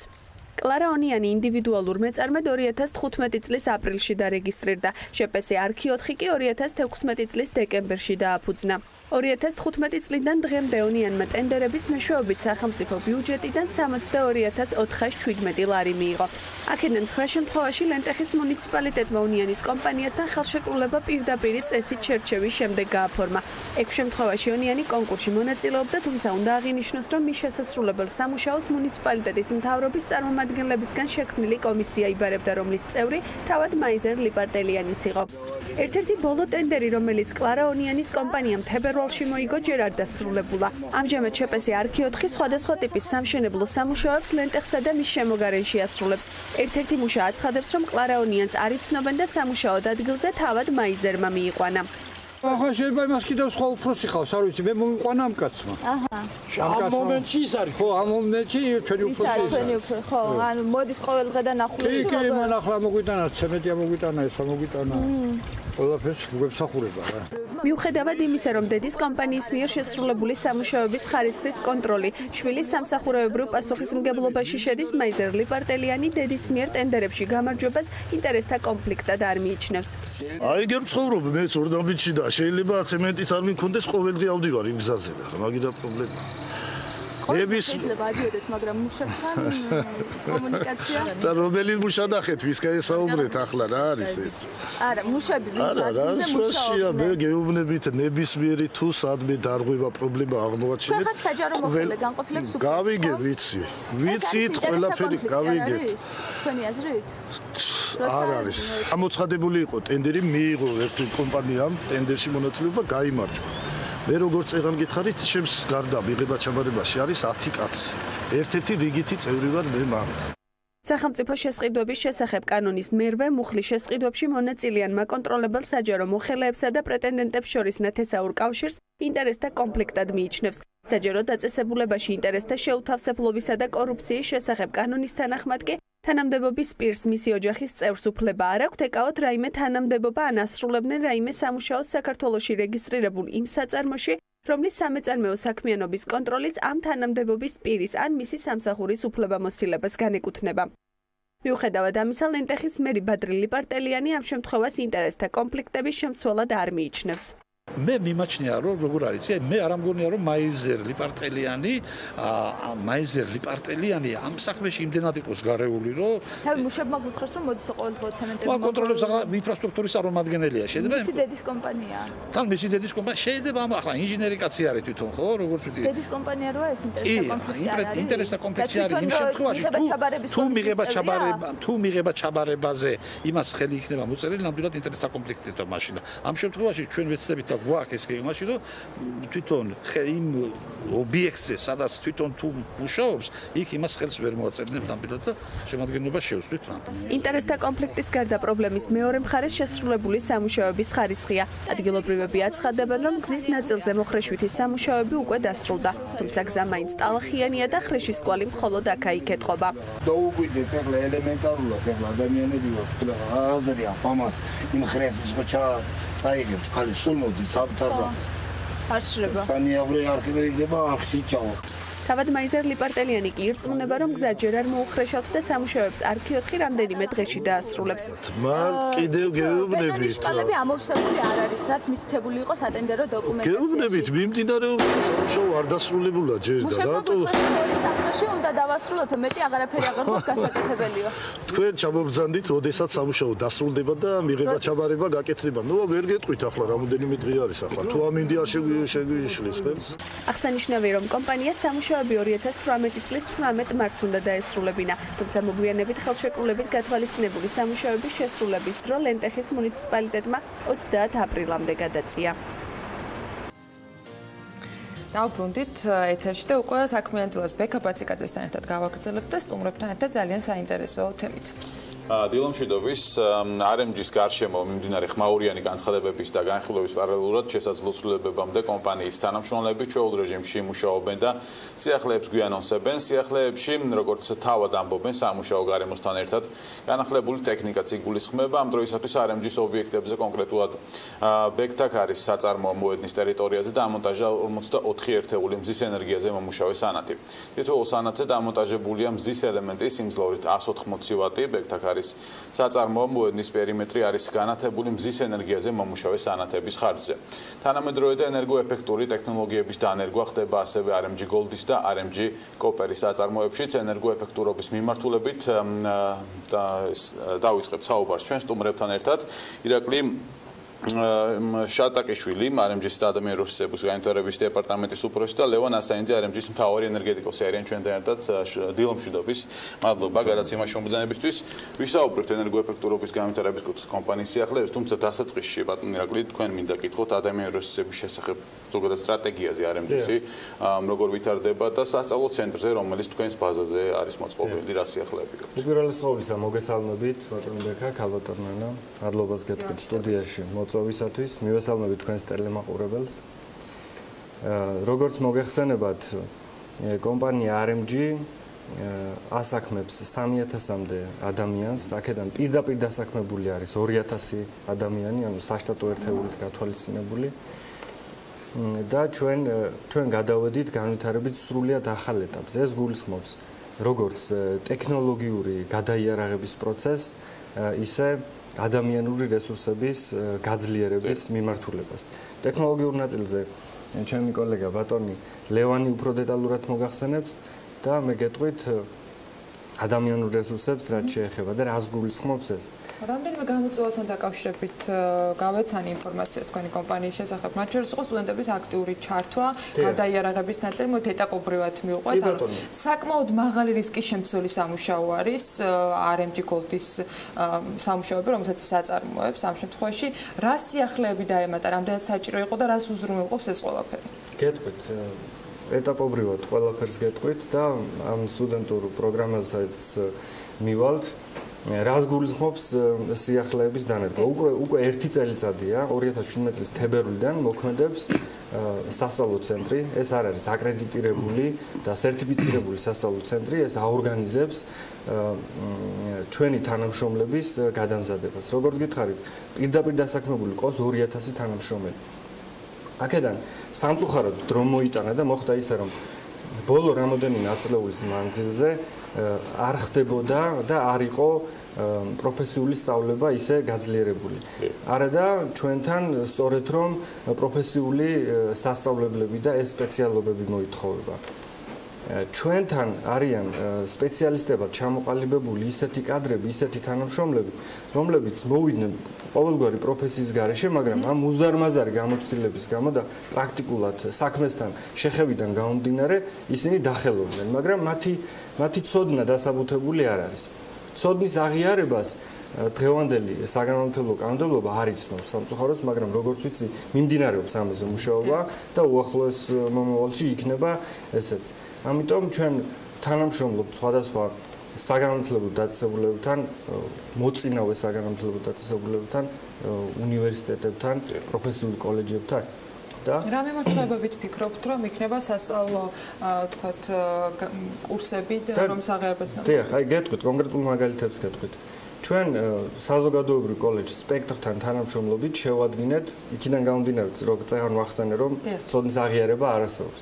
ამიტომ შევადგინეთ მოკლევადიანი პროფესიული გადამზადების პროგრამები.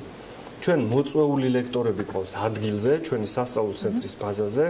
ტარდება ეს ლექციები, ჩამობრძანდება ეს ლექტორი, ჩვენ შევკრიბავთ ყავს შემდგომლებისთვის ხდება ხო ამ შემთხვევაში? ჩვენი თანამშრომლებისთვის, დიახ. ეს არის უსასყიდლო მათთვის, აფინანსებს ამას კომპანია საკუთარი სახსრებით. მოწვეული ლექტორები უტარებენ ჩვენს თანამშრომლებს ლექციებს და გაიცემა ამაზე დამატების შესაბამისი სერტიფიკატი.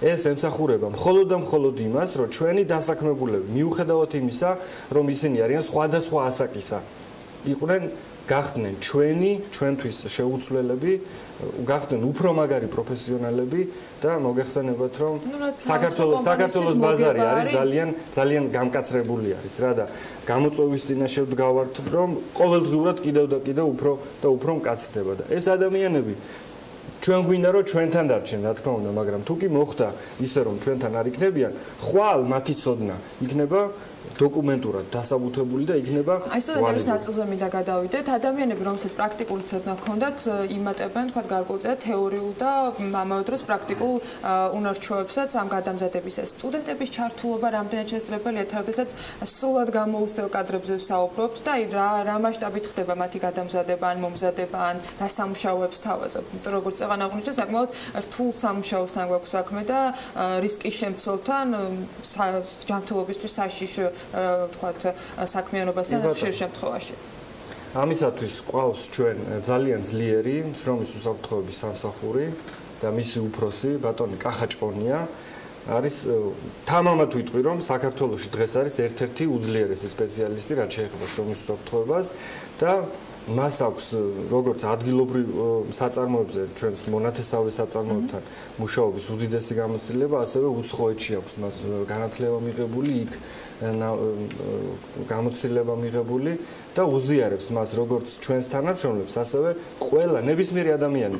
თქვენ თვითონ ახსენეთ, რომ ეს არის მომეტებული რისკის საწარმო, აქ არის მძიმე მავნე და საშპირობებიანი სამუშაო, თუმცა ყველაფერი დაცული არის. თვითონ ბატონი კახა და მისი გუნდი, ის ძალიან ძლიერი და კომპეტენტური გუნდი უზრუნველყოფს იმას, რომ ნებისმიერი პირი, ვინც შემოვა ჩვენს ტერიტორიაზე, აბსოლუტურად გადაადგილდეს ინსტრუქტაჟი უტარდება, გადაადგილდეს უსაფრთხოდია. ასევე სტუდენტები, ჩვენ სტუდენტები გვაქვს მოქმედი სტაჟირების პროგრამები, გვაქვს პრაქტიკები, იმის გათვალისწინებით, რომ რა პროფესიებია ჩვენ ძირითადი მიმართულება, ჩვენი საქმიანობის სფეროდან გამომდინარე არის სამთო და გეოლოგიური სპეციალობები, ხო? დღეს ეს დარგი არის ძალიან მწირე რესურსით არსებობს რა. სტუდენტების ინტერესი არის ძალიან დაბალი. არ არის პოპულარული. სტატისტიკა რომ ნახეთ ჩვენ თანამშრომლობ ტექნიკურ უნივერსიტეტთან, საქართველოს სახელმწიფო ტექნიკური უნივერსიტეტის სამთო გეოლოგიურ ფაკულტეტთან. სტატისტიკა რომ ნახეთ, ბაკალავრიატის სტუდენტები ძალიან ცოტა აგრძელებენ მაგისტრატურაში, იმიტომ რომ მათ სამწუხაროდ არ ქონდათ დასაქმების პერსპექტივა, მაგრამ ჩვენ ამ მიმართულებით გაუძლიერდით, კონკრეტულად რა და გავაკეთეთ RMG სტიპენდია შევქმნით. ამ წუთას ყავს 13 სტიპენდიანტი. და 50,000 ლარიანი ბიუჯეტი გვაქვს ერთი წლის განმავლობაში, ისინი არ იფიქრებენ არაფერზე, გარდა სწავლისა, გარდა ამ მიმართულებით გაძლიერებისა. ყავს თანამშრომლობთ ივანე ჯავახიშვილის თბილისის სახელმწიფო უნივერსიტეტის ზუსტი და საბუნებისმეტყველო ფაკულტეტთან, ქიმიის მიმართულებასთან. ქიმიკოსები, ქიმიის სტუდენტები, დამამთავრებლები, მესამე-4 კურსელები მოყვავს ჩვენთან. ვატარებთ სტაჟირებას, პრაქტიკას, პრაქტიკულად ეხებიან ყველაფერს რა, ლაბორატორიაში. ჩვენთვისაც სასარგებლოა. კვალიფიციური კადრების პრინციპში კომპანია კარგია, რა თქვა, საკუთარი ადამიანური რესურსის განვითარებაზე მუშაობს ამ პერიოდში, მაგრამ ისიც უფრო კარგია ალბათ, რომ უკვე განვითარებული კადრი როცა მოდის ნასწავლი, რომელსაც თქვა ისეთი ბევრი არ ჭირდება არაფერი, დანარჩენი პრაქტიკაზე უკვე დამოკიდებული თეორიული ცოდნა მაინც რომ. ბატონ ლევან, თქვენ მინდა გითხოთ, თქვენ განათლება უცხოეთში სწავლობდით და მუშაობდით, დაბრუნდით შემდეგ საქართველოში, დაბრუნება რატომ გადაწყვიტეთ და RMG-ში ასე ვთქვათ, თქვენი მოღვაწეობის გაგრძელეთ. მოგესალმებით. მართალია ვსწავლობდი უცხოეთში, მოღვაწეობდი, დიდი პრაქტიკა შევიძინეთ. ასე რომ ვთქვათ, გამოცდილება ყველაფერი, მაგრამ რაღაც ეტაპზე ოჯახში ვქნით, დაბრუნდი საქართველოში ისე. ოჯახური პირობების გამო, ოჯახური სიტუაციიდან გამომდინარე, ორი ბიჭი მყავს. და აქედან გამომდინარე, აქ მოვისაზრები, როგორც საქართველოში ჩემი ბავშვების გაზრდა, ჩემი ბიჭების გაზრდა, შვილების გაზრდა მიმოჩნდა, რომ მართლა სიმართლე დაბრუნდით საქართველოში. აქედან გამომდინარე, RMG-ში როგორც მოგეხსენებათ, RMG არის საქართველოს ერთ-ერთი დიდი კომპანია, სადაც შესაძლებლობაც მეტი გეძლება, პრაქტიკაც მეტი გეძლება და გამოამჟღავნოს შენი თავი კიდევ უფრო მეტად შეგიძლია. და ახალი ტექნოლოგიების დანერგვაშიც უფრო წინ შეგიძლია წახვიდე და უფრო მეტი რეალიზება მოახდინო ახალი ტექნოლოგიების, რაც აქ თქვენ წარმოთქვით ზეგან ბექთაქარის თემასთან დაკავშირებით. აი ეს აგვიხსენეთ ხა კი გავიგეთ რაღაც ნაწილი, მაგრამ რეალურად რას გულისხმობს ეს სიახლეები და რაზე გვაქვს საუბარი, ან რა მოცულობაზე არის საუბარი, მზის ელემენტის სიმძლავრით 180 ვატი, ანუ რეალურად ეს რამდენად არის ისეთი მასშტაბის, ვთქვათ, ენერგიის წყარო, რომელთაც შეგვიძლია ვთქვათ, რომ მნიშვნელოვანი შეღავათი იქნება მათ შორის ტრადიციული ენერგო, ვთქვათ, რესურსების ჩანაცვლების. კი ბატონო, მოგახსენებთ, ეს არის ელემენტარულად პირველი ნაბიჯია გადადგმული პირველი ეტაპი, რომელიც მოხდა ტერიტორიის საწარმო მოედნის პერიმეტრის განათება. ბექთაქარი ახალი ტექნოლოგიებით მუშავდება, რომელსაც პრეცედენტი არ აქვს საქართველოში, კი არა, მეგონი ამერიკა. ამ ნაწილში თუ სხვა ყველაფერში. უახლოეს თანამედროვე ტიპის ქვესადგურია აშენებული, რომელიც ემსახურება ამ საქმეს და მიწისქვეშა სამუშაოებს უზრუნველყოფს. აქედან გამომდინარე, პირველი ნაბიჯი, რაც გადავდგით, ეს იყო მზის ელემენტებით ტერიტორიის განათება. თავიდან არის დანახარჯი, მაგრამ მომავალში უკვე შედეგი გაქვს კარგი, ეფექტიანი და ეკონომიური. ხარჯი არ არის მეტი, ასე ვთქვათ, სიმძლავრე მიიღოთ. კი, რაც როგორ არის. ეტაპობრივად ჩვენ გადავდივართ მაგაზე. სამიზნე რა არის? ეკონომია. სუფთა ენერგია და მაქსიმალური თქვათ ენერგიის მიღება რამდენი შეიძლება ამ ტერიტორიიდან და ამ ტექნოლოგიიდან გამომდინარე და იმ თქვათ მასალიდან გამომდინარე, რომელიც დღეს არის დამონტაჟებული, თუ ფიქრობთ, რომ გაზრდით ამ ელემენტს? არა, ენერგია გაიზრდება. მოხმარებული ენერგია როგორც წარმოებაში გაიზრდება, ასე პარალელურად ჩვენ გავზრდით მზის ენერგიასაც. დავამატებთ. ახლა მე იმას არ ვიტყვი, რომ მთელი წარმოება გადავიდეთ მზის ენერგიაზე, ეს შეუძლებელია, მაგრამ მაქსიმალური ნაწილი დიდი წვლილი მიუძღვის მომავალში უკვე მზის ენერგიას, რაც მოიმსახურება წარმოებას და რაც წარმოებისთვისაც ეფექტურია და მეორე კიდე საქართველოს შექმნილი ენერგობაზრის კრიზისი არის, დეფიციტი გვაქვს ჩვენ ელექტროენერგიის და ეს მეორე მხრივ ემსახურება ჩვენი მხრიდანაც გვინდა რომ ამ ენერგო ეფექტიურობით გამოვჟღავნდეთ, რომ ჩვენც ვეხმარებით და ჩვენც ნაკლებად მოვიხმართ ამ ელექტროენერგიას, რომელიც სისტემა გვაქვს. გარდა იმისა, რომ თქვათ მზის პანელები დამონტაჟდა და ის გამოიმუშავებს და ამის რესურსი თქვათ მეტი არსებობს, კიდევ რა ასე ვთქვათ ტექნოლოგიის დანერგვა შეიძლება, რომ ენერგომოხმარება კომპანიის შემცირდეს, ანუ ტექნოლოგიები, რომელიც უფრო ნაკლებ ენერგიას მოიხმარს სამუშაოს პროცესში, ანუ ამ მიმართულებით თუ მუშაობ. ეს წეგან ვილაპარაკეთ ბექთაქარზე. ახლა ვილაპარაკოთ წარმოებები, რომლებიც 40 წელია მუშაობს და პროცესშია ჩართული RMG Gold და RMG Copper. ეტაპობრივად ჩვენ შემოვიტანეთ ხა მზის ენერგიის მობილური გენერატორები. გადასატანი გენერატორებია, რომლებიც აი მაგას ტექნიკური ზედამხედველობაც ითხოვდა სანაყაროების გასანათებლად, უსაფრთხოების მიზნით. დამონტაჟდა ეს ყველაფერი სანაყაროებზეც არის დამონტაჟებული და უკვე დაცულია ეს ნორმატიული აქტები და წესები, რასაც ტექნიკური ზედამხედველობა ჩვენ გთხოვს. მეორე ეტაპი იყო ის, რომ მთლიანად აი მე თავდაჯერებით მინდა ვთქვა, რომ მთელი წარმოების განათება არის შეცვლილი. ძველი ტიპის სანათები სულ ამოღებულია და ჩანაცვლებული არის ეკონომიური დიოდური სანათებით. რაც შესაბამისად ჩვენს ეფექტიანობაზეც მოქმედებს და ჩვენს ეკონომიკაზეც მოქმედებს. აი რა დაახლოებით რამდენი ზოგავს ელექტროენერგია? აი ელემენტარულად გეტყვი, თუ იყო დამონტაჟებული ახლა 700 ვატიანი, ესე ვთქვათ, დერელი სანაცვლოძახიან ან მეტალოჰალოგენური სანათი, ახლა 700 ვატიანის მაგალითად დამონტაჟებული არის 180 ვატიანი. სადაც 4-ჯერ შემცირებულია. ყველა 4-ჯერ შემცირდა სიმძლავრე. ეს პრაქტიკა და ეს მაგალითი რომ გახდეს სხვა კომპანიებისათვის კარგი მაგალითი თუ შეგიძლიათ რომ აი რა ვთქვათ წინაპირობების გადალახვა დაგჭირდათ, რისი მოგვარება დაგჭირდათ ან ამ ბატარეების ვთქვათ შემოტანა დამონტაჟებისათვის რა პრობლემების გადალახვა გჭირდებოდათ, რომ მოგვიყვეთ აი ეს ნაწილი, რომ თუ კი ვინმე ფიქრობს, გეგმაში აქვს და წარმოუდგენია რომ ეს ძალიან რთულია და ამიტომ ჯერ გადადებული აქვს ან გადავადებული აქვს, ვთქვათ მსგავსი პრაქტიკის გამოყენება, რა სჭირდება იმისათვის რომ გაიზიარონ და გქონდეთ ისეთი შედეგი, მათ შორის ეფექტურად ენერგოეფექტური თქვათ ნაწილი და უბრალოდ ერთი დანახარჯით მომავალში მიიღონ უფრო შედარებით იაფი ენერგია. მთავარი იყო სულ პირველად შევიძინეთ 3 ცალი. არც ახლა ცოტა სკეპტიკურად უყურებდით ყველანი ამას, რომ ახალი ტიპის სანათია ეს. ხო, არა, ნუ არ იყო აპრობირებული საქართველოში ეს პრაქტიკაში არ იყო და ძალიან ძნელი იყო თვითონ საქართველოში მისი შოვნა ხარისხიანი ნათების. ну 3 წელი შევიძინეთ, ჩამოვიტანეთ, დავამონტაჟეთ, უყურეთ. გამოგოდგა, იმუშავა, არაფერი მოვიდა დღემდე, აი მე მართლა გეუბნებით რა დღემდე ის დაყენებული გავიდა, 5 წელი გავიდა დგას და ანათებს. თავის საქმეს ასრულებს. ამის შემდეგ დავიწყოთ უკვე ბაზრის მოკვლევა, შესწავლა იქ გამოფენებზეც ვიყავით, ხარხემთანაც ჰქონდა ურთიერთობა და ჩამოყალიბდით გარკვეული ტიპის სანათებზე, რომლებიც ახლა სანათი ძალიან ბევრი ტიპის არსებობს და ძალიან ბევრი სიმძლავრის, მაგრამ ჩვენ რაღაც გარკვეული ტიპის გვინდა, იმიტომ დახურული შენობები გვაქვს, სივრცეები გვაქვს, დიდი სივრცეები გვაქვს და ეს დიდი სივრცე ასათვისებელია. ჩამოყალიბდით სანათებზე, შევარჩიეთ, ეტაპობრივად გადავედით სულთლიანად. მე შემიძლია გითხრათ, მზის ენერგიაში ამ ეტაპზე გვაქვს დახარჯული სადღაც 250,000 ლარი.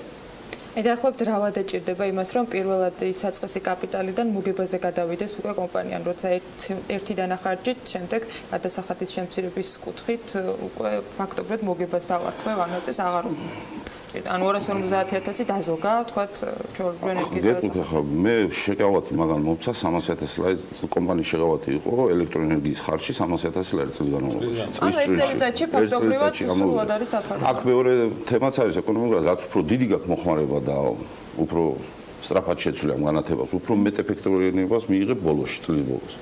ახლა ერთი სანათის შეცვლა და ორი სანათის შეცვლა მაგას არაფერს არ უშუალო, მაგრამ მთლიანობაში მთელი წარმოების გადაყვანა ახალ ტიპის სანათებზე უკვე ენერგოეფექტურია. პრინციპში არემდის გამოცდილება სხვასაც შეუძლია გაიზიაროს, უკვე აქვს ამ კომპანიას ეს სანათი. ხო, იმიტომ არის საინტერესო ამ შემთხვევაში. თქვენ რჩევა გითხეთ ბატონ ლევანს, თუ რას ურჩევდნენ სხვა კომპანიებს აი ამ პროცესში და მე ვიტყოდი ჩემი როგორც ადამიანური რესურსის მიმართულებიდან როგორ ხედავ ამას რომ არ არსებობს ტექნოლოგიური გადაიარაღება თუ ამ ტექნოლოგიურ ამ დანადგარებს მომსახურე პერსონალი არ ყავს თვითონვე გაძლიერებული რა და კვალიფიკაცია ამაღლებული ეს ერთმანეთისგან არის განუყოფელი ნაწილი რა და ბატონ ლევანს არ მომწევ ბატონ ლევან ტყუილის უფლება და დამეთანხმება რომ მას ყავს დღეს გადამზადებული, სერტიფიცირებული უმაღლესი დონის ენერგეტიკოსთა და ელექტრიკოსთა ჯგუფი, რომელიც აი კონკრეტულად ამ ახალ დანადგარებს ემსახურება. ყველა ვინც კი ჩვენთან მუშაობს, ყველას ოფიციალურად გავლილი აქვს. ძველები ვინც პროფესიულად მოვიდნენ ენერგეტიკოსები არიან და ელექტრიკოსები იყვნენ, ისინიც კი გადამზადდნენ, იმათმაც ახლიდან გაიარეს ეს შესწავლის კურსი და ყველა არის გადამზადებული სერტიფიცირებული. ტექნოლოგიური განვითარება პრინციპში ითხოვს ადამიანის განვითარებასაც განათლებას. სწორედ ამიტომ დიდი სიამოვნებით გავიცნობდი უკვე მას შემდეგ, რაც თქვენი საგანმანათლებლო მიმართულება იქნება კვალიფიკაცია მიღებული და აღიარებული ნაწილი. მოვისმენდი იმ შედეგებს, როგორ გაიარეთ ეს ეტაპი. მადლობა სტუმრობისათვის, ძალიან დიდი. წარმატებას გისურვებთ ყველა მიმართულებით. ირაკლი შატაკიშვილი არემჯის ადამიანური რესურსების განვითარების დეპარტამენტის უფროსი და ლევან ასანიძე არემჯის მთავარი ენერგეტიკოსი სტუმრობდნენ საქმიან დილაში.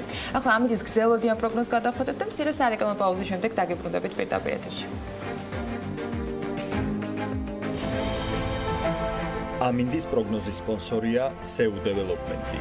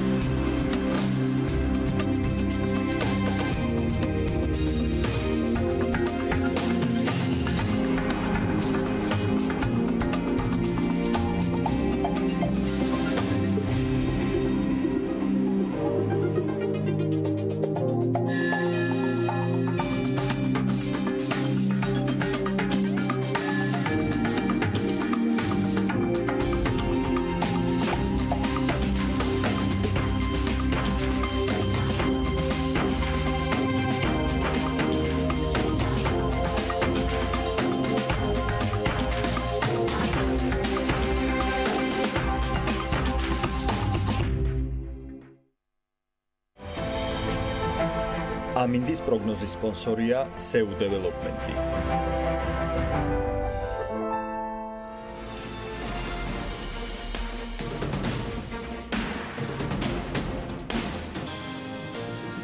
ორშაბათს თბილისში ნატო საქართველოს სახალხო დიპლომატიის ფორუმი გაიხსნა. ფაქტობრივად საქმიანი დილის ეთერიდან და გუშინ დასრულდა. ღონისძიებას ყველა მაღალი თანამდებობის პირი ესწრებოდა. ტრადიციულად მნიშვნელოვანი იყო ყველა ის გზავნილი, რომელიც პარტნიორი ალიანსის წარმომადგენლების მხრიდან ტრიბუნიდან თუ დახურულ კარს მიღმა გამართული შეხვედრებისას გაისმა. ყველა დეტალი რა თქმა უნდა ჩვენთვის უცნობი დარჩა, თუმცა ის რაც საჯაროდ ითქმის, ამის ყველაზე ზუსტი და სწორი ანალიზისთვის ალექსი პეტრიაშვილს უნდა მოусმინოთ. დიალოგის დაწყებამდე ეუს მიჩელის ფრაზა უნდა წავიკითხო და სწორედ ამით გავხსნი ამ შემთხვევაში ჩვენს დიალოგს. შტატები მკიცედ უჭერს მხარს საქართველოს ტერიტორიულ მთლიანობას, მიესალმება ქვეყნის ევროატლანტიკურ მისწრაფებებს, აფასებს მრავალწლიან პარტნიორობას და ქართული სამხედროების ღვაწლს საერთაშორისო მშვიდობის განმტკიცებაში. ეს განცხადება ეკუთვნის შტატების საგარეო მდივნის ასისტენტს უეს მიჩელს, რომელიც ნატო საქართველოს სახალხო დიპლომატიის ფორუმზე სიტყვით გამოსვლისას გააკეთა და ფაქტობრივად ეს იყო მისი პირველი ვიზიტი ოფიციალური სხვა ქვეყანაში. მოგესალმები, ალექსი. ჩვენ პოლიტიკური მიმომხილველი დაიწყოს პრინციპში ამაზე საუბარს. ორშაბათს სტუმრით გავხსენით და ამ ორი დღის შედეგები მინდა რომ შევაჯამოთ. რუსეთზე იყო კონკრეტული და მკაფიო გზავნილები და აქცენტები, რაც ყველაზე ყურში მოსახვედრი და დასამახსოვრებელი. გასახარეთ. დილა მშვიდობის, მოგესალმებით, მივესალმებით ტელემაყურებელს. კვირა კარგად დავიწყეთ, ნამდვილად ჩვენთან ფაქტობრივად მართლაც გაიხსნა. დავუცეთ აღნიშნო Forbes-ის პირველი ბლოგიც, წარმატებებს გისურვებ ამ ნაწილშიც. დიდი მადლობა. გავაგრძელებთ შემართებით მუშაობას. არ არის ეს მარტივი საქმე, რა თქმა უნდა. გისმენდით დილიდან და სულ ფიქრობ იმაზე, რა კარგი იქნება, რომ ჩვენი ქვეყნის საინფორმაციო საშუალებების ძირითადი თემებიც იყოს თაფლის, ღვინის, ექსპორტის, ესე ვთქვათ, ხარისხის თაობაზე საუბარი, სულ შევადაროთ ნაპაველი და ალაზნისველი და ტურიზმში გავეჯიბროთ რაოდენობაში. იმედია ყველაფერი მაქამდეც მივა საბოლოო ჯამში კინოხელოვნებამდე, სუმომდე, ჭიდაობამდე, რაგბიმდე, რა თქმა უნდა, მაგრამ ამ ეტაპზე ჩვენთვის უმნიშვნელოვანესია უსაფრთხოების საკითხები, საერთაშორისო ჩართულობის საკითხები და ამ თვალსაზრისით უაღრესად მნიშვნელოვანი იყო უეს მიჩელის საქართველოში პირველი ვიზიტი და როგორც ოფიციალური პირის პირველი ვიზიტი, მან ღიადაც დააფიქსირა, რომ მიიღო უშუალოდ ახალი სახელმწიფო მდივნისგან დავალება მაიკ პომპეოსგან, რომ რაც შეიძლება სწრაფად გამგზავრებულიყო საქართველოში უმოკლეს პერიოდში. მნიშვნელოვანია ასევე ნიშანდობლივია, რომ ბრიუსელში ნატოს საგარეო საქმეთა მინისტრების მინისტერიალიდან ჩამოვიდა, სადაც მონაწილეობდა მაიკ პომპეო და მასთან ერთად უეს მიჩელი, რომელიც არის ევროპის და ევრაზიის საკითხებში სახელმწიფო მდივნის თანაშემწე. მან ასევე ერთი ძალიან მნიშვნელოვანი გზავნილი ჩამოიტანა საქართველოსთვის, საქართველოს ხელისუფლებისთვის, რომ ამერიკის შეერთებული შტატების პრეზიდენტის დონალდ ტრამპის ადმინისტრაცია მხარს უჭერს და მოუწოდებს ჩრდილოატლანტიკური ალიანსის წევრებს, რომ ბუქარესტის სამიტის მიერ მიღებული გადაწყვეტილება საქართველოს ნატოში გაწევრიანების შესახებ იქნას აღსრულებული. ეს რა თქმა უნდა ავტომატურად არ ნიშნავს, რომ უახლოეს სამიტზე ეს აღსრულდება, მაგრამ ძალიან კარგია, ძალიან მნიშვნელოვანია, რომ ამ ფოკუსში არის, აქ უნდა აღვნიშნო ასევე უეს მიჩელი არის ძალიან სერიოზული, ესე ვთქვათ, მკვლევარი და საექსპერტო წრეებიდან მოსული, მას ის არის ავტორი წიგნისა ხმაურიანი საზღვარი, რომელშიც მისი მთავარი გზავნილი, ამ წიგნის მთავარი გზავნილი არის, რომ ამერიკის შეერთებულმა შტატებმა უნდა შეიმუშაოს სტრატეგია რუსეთთან, ჩინეთთან და ირანთან მოსაზღვრე ყოფი მოკავშირე სახელმწიფოების მიმართ, მათ შორის ბუნებრივია მოიაზრება საქართველო, ბუნებრივია საუბარი არის ევროპაზე, აღმოსავლეთ ცენტრალურ ევროპაზე.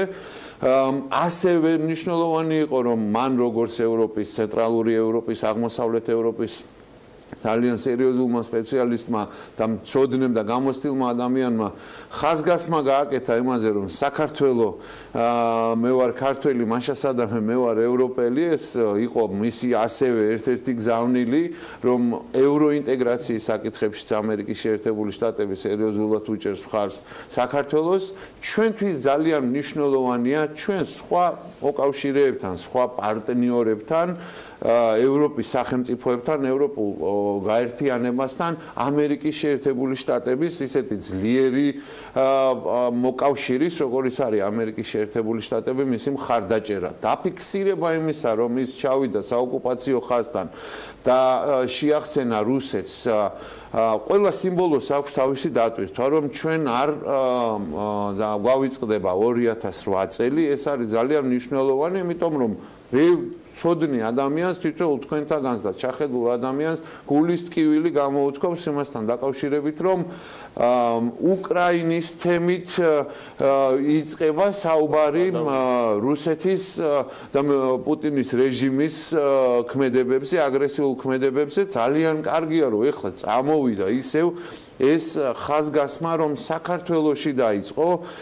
მანამდე იყო კიბერთავდასხმა ესტონეთზე, ნატოს წევრ სახელმწიფოზე, მაგრამ საქართველოში დაიწყო რუსეთმა, პუტინის კრემლის ადმინისტრაციამ თავისი ზრახვების განხორციელება და განვითარება. ამ თვალსაზრისით უაღრესად მნიშვნელოვანი არის მართლაც უეს მიჩელის საქართველოში ვიზიტი, მე მქონდა შესაძლებლობა მასთან გასაუბრების, მთელს ბუნებრივია საიდუმლოებებს და სიურპრიზებს არ გაამხელდა და ვერ გაგვიმხელდა, რა თქმა უნდა, მაგრამ ის ძალიან ოპტიმისტურად არის განწყობილი უახლოესი ნატოს სამიტისთვის კონფერენციაზეც ერთ-ერთი მთავარი სპიკერი ჩვენი სტუმარი იყო, რა თქმა უნდა, იყო საუბარი ჰიბრიდულ საფრთხეებზე, მაგრამ ასევე იყო საუბარი მომავალ ნატოს სამიტის დღის წესრიგზე, სადაც ყურადღება და მნიშვნელოვანი ადგილი დაეთმო შავ ზღვაზე უსაფრთხოების გამტკიცებას.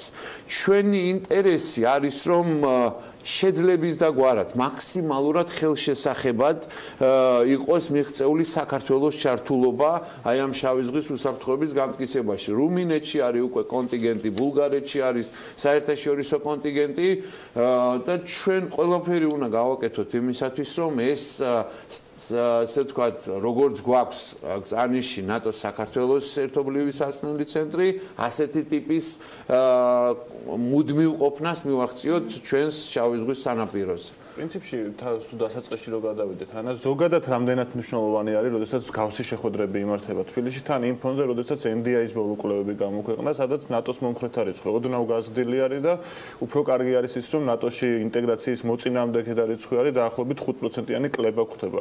ეს გავსი შეხვედრები უწყობს თუ არა, ასე ვთქვათ, საზოგადოებაშიც ხელს იმას, უაღრესად მნიშვნელოვანია, ზაზა, რა თქმა უნდა, ძალიან კარგი, რომ ამ საკითხს, ესე ვთქვათ, ამ ღონისძიებას დაუბრუნდით. მადლობა მინდა გადავხადო ორგანიზატორებს, არაჩვეულებრივ გუნდს, ნატოსა და ევროკავშირის შესახებ საინფორმაციო ცენტრს, ნინო პოლქვაძის ხელმძღვანელობით და ამ იდეის სულის ჩამდგმელებს მესამეჯერ ტარდება უკვე საქართველოში, ასე რომ მადლობას ვუხდით ჩემს კოლეგა დიპლომატებს, მოქმეdelჩებს თუ მომავალელჩებს, რომლებმაც ძალისხმევა არ დაიშურეს იმისათვის, რომ ნატოს საქართველოს სახალხო დიპლომატიის ფორუმი ჩატარდა უკვე მესამედ საქართველოში და ასეთი მაღალი დონის წარმომადგენლობა არის უაღრესად მნიშვნელოვანია. ბუნებრივია ამ ფორუმებით არ უნდა შემოიფარგლოს.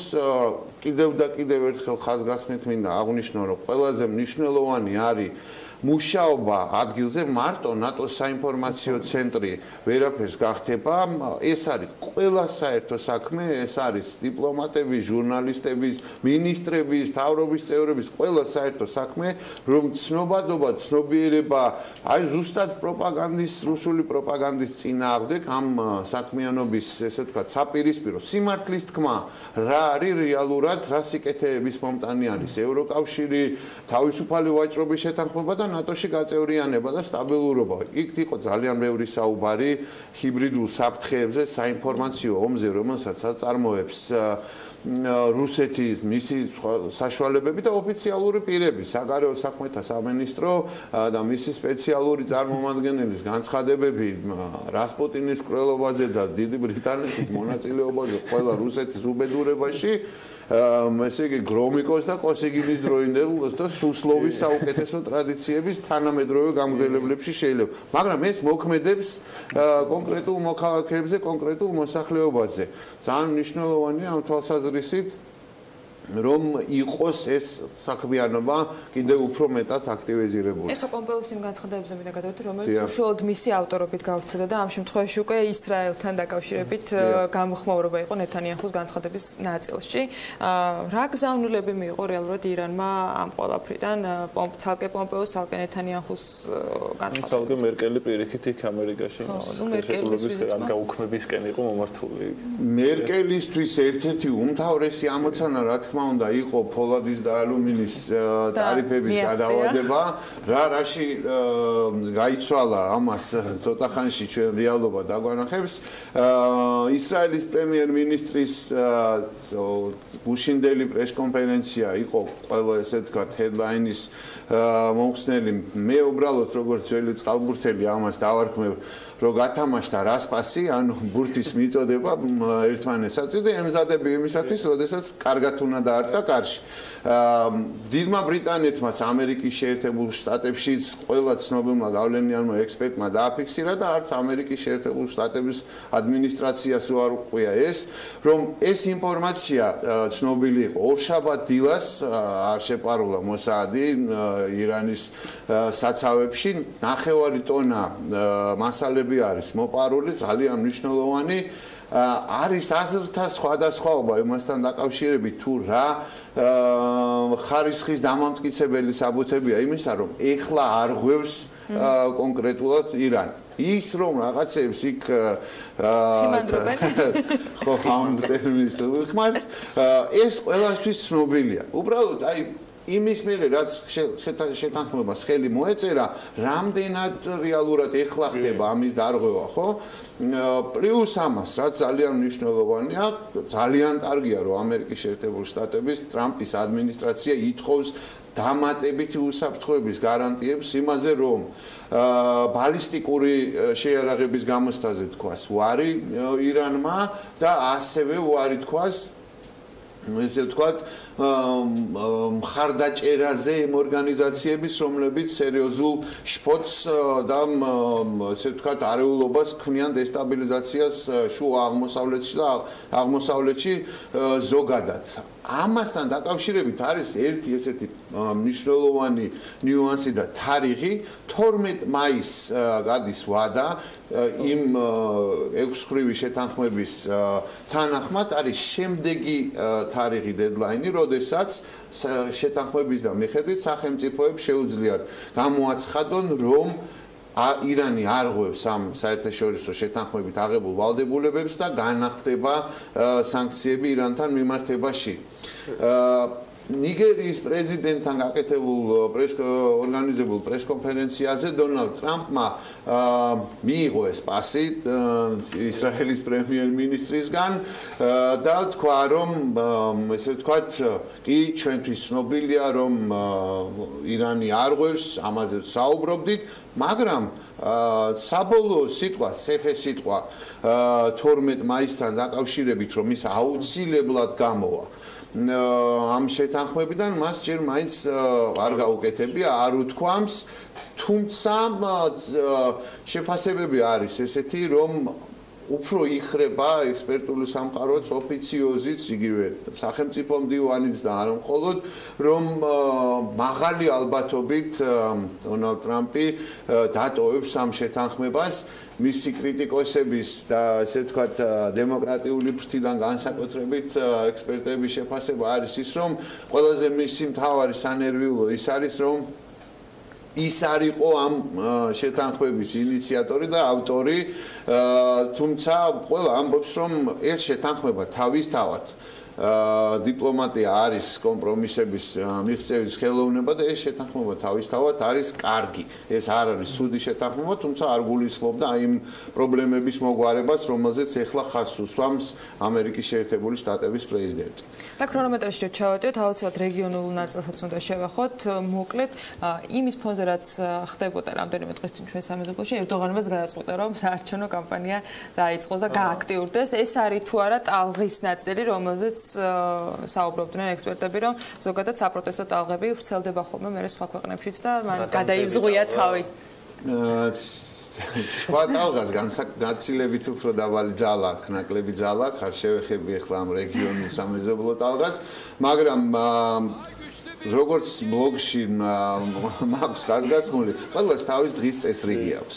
ერდოღანს აქვს თავისი ამოცანა, გასული წლის აპრილში რეფერენდუმი არც თუ ისე მყარად 51%-ით მოახერხეს რომ მიიღოთ ის ცვლილებები საკონსტიტუციო, რაც აძლიერებს პრეზიდენტის უფლებამოსილებას. ან ურბანულ ნაწილებში წააგო და ყველაზე დიდ ქალაქებში რაც თავის ტკივილი. და მას აქვს ძალიან ესე ვთქვათ შემჭიდროებული ვადები. სხვა ფაქტორების გათვალისწინებითაც ასევე ეკონომიკურად დღეს თურქეთი კარგად გამოიყურება, მაგრამ ექსპერტები ამბობენ, რომ სირთულეები არა 2-3 თვიან, მაგრამ უახლოესი პერიოდის 2019 წლისთვის, როდესაც უწევდა არჩევნები, შეიძლება იყოს ძალიან აღრმავებული და ეკონომიკურ ცალკეული ექსპერტები კოლაფსზეც კი საუბრობენ, ამიტომ ერდოღანს სჭირდება, რომ ეხლა სწრაფად 2 თვეში, სანამ არის კიდე ეს ეკონომიკური, ესე ვთქვათ, აქტივობა და სიცოცხლე დაფიქსირებული და შენარჩუნებული მიაღწიოს. პლუს ამას მნიშვნელოვანია, რომ ოპოზიცია არის ძალიან ფრაქციონირებული, ანუ დაქსაქსული არის მისი ძირითადი ოპონენტები, ერთმანეთში ვერ ახერხებენ შეთანხმებას, რაც მას უქმნის სირთულებს დასასრულს. პოზიტიურ ნოტაზე მინდა დავასრულო, ერდოგანს ჰქონდა ვიზიტი უზბეკეთში, ძალიან საინტერესო იყო თავისი ეკონომიკური თვალსაზრისით, რა თქმა უნდა, მაგრამ ამ ვიზიტის მსვლელობისას უცებ ყველასთვის მოულოდნელად მან მაგალითი კარგი თანამშრომლობის, კარგი ურთიერთობის, როგორც მაგალითი მოიყვანა შოთა და არჩი არველაძეები და მოუხმო მათ ტრიბუნასთან მადლობა გადაუხადა ამასთან დაკავშირებით. გელა ჩარკვიანს აქვს ძალიან კარგად აღწერილი მისი შეხვედრა, შევარნაძის შეხვედრა და ის წესრებოდა თურქეთის ენერგეტიკის მინისტრთან ურთულეს პერიოდში ბისეკის ფარგლებში ხდება ეს შეხვედრა, როდესაც ჩვენ გვჭირდება ელექტროენერგია, გვჭირდება ბევრი რაღაცა დახმარება და ამ დროს ეს ენერგეტიკის მინისტრი ყოფილა თურმე ტრაბზონსპორის გულშემატკივარი და მან უთხრა რომ ყველაფერს გავაკეთებთ, ოღონდ ერთი პირობით უნდა დაგვიბრუნოთ შოთა და არჩილ არველაძეებიო. ნუ შევარნაძეს იუმორი ყველასთვის ცნობილი იყო და შოთა და არჩილზე ვერაფერს გეტყვით, მაგრამ მე და გელა მზათა ვართ, ეხლავე წამოვიდეთ და ვითამაშოთ თქვენთან უერთია და რა თქმა უნდა ყველაფერი შედეგი დიპლომატიაში იუმორს თავისი მნიშვნელობა აქვს ყოველთვის. ეს ალექსი პეტრიაშვილი იყო, BMG-ის პოლიტიკური მიმომხილველი, ძალიან საინტერესო თემებით. დღეს მე და ბექას გაგვიცდა სპორტის რუბრიკა და რაღაც კუთხით დავაკომპენსირეთ. მე მიხარია რომ გვერდს მივშვენე. არასტანდარტული ნაწილით შევავსეთ, ასე თქვა საერთაშორისო. მადლობა თქვენს იმისათვის, რომ იყავით ამ რუბრიკის მონაწილე. ფეხბურთს სამხელავ მნიშვნელობა აქვს დიპლომატიაში, ამას ვიდრე საინტერესო თემაა და შეგვიძლია სპორტის რუბრიკაში ამაზე დღეს არა, დღეს არ საუბრობთ ქრონომეტრაჟი არ გვაძლევს. დღეს ეხა რეკლამის დრო არის, რამდენიმე წუთში დაგებდეთ რეკლამის დროს გთავთ ნებას, რომ ვისაუბროთ ფეხბურთზე. რეკლამა საქმიანი ეთერში.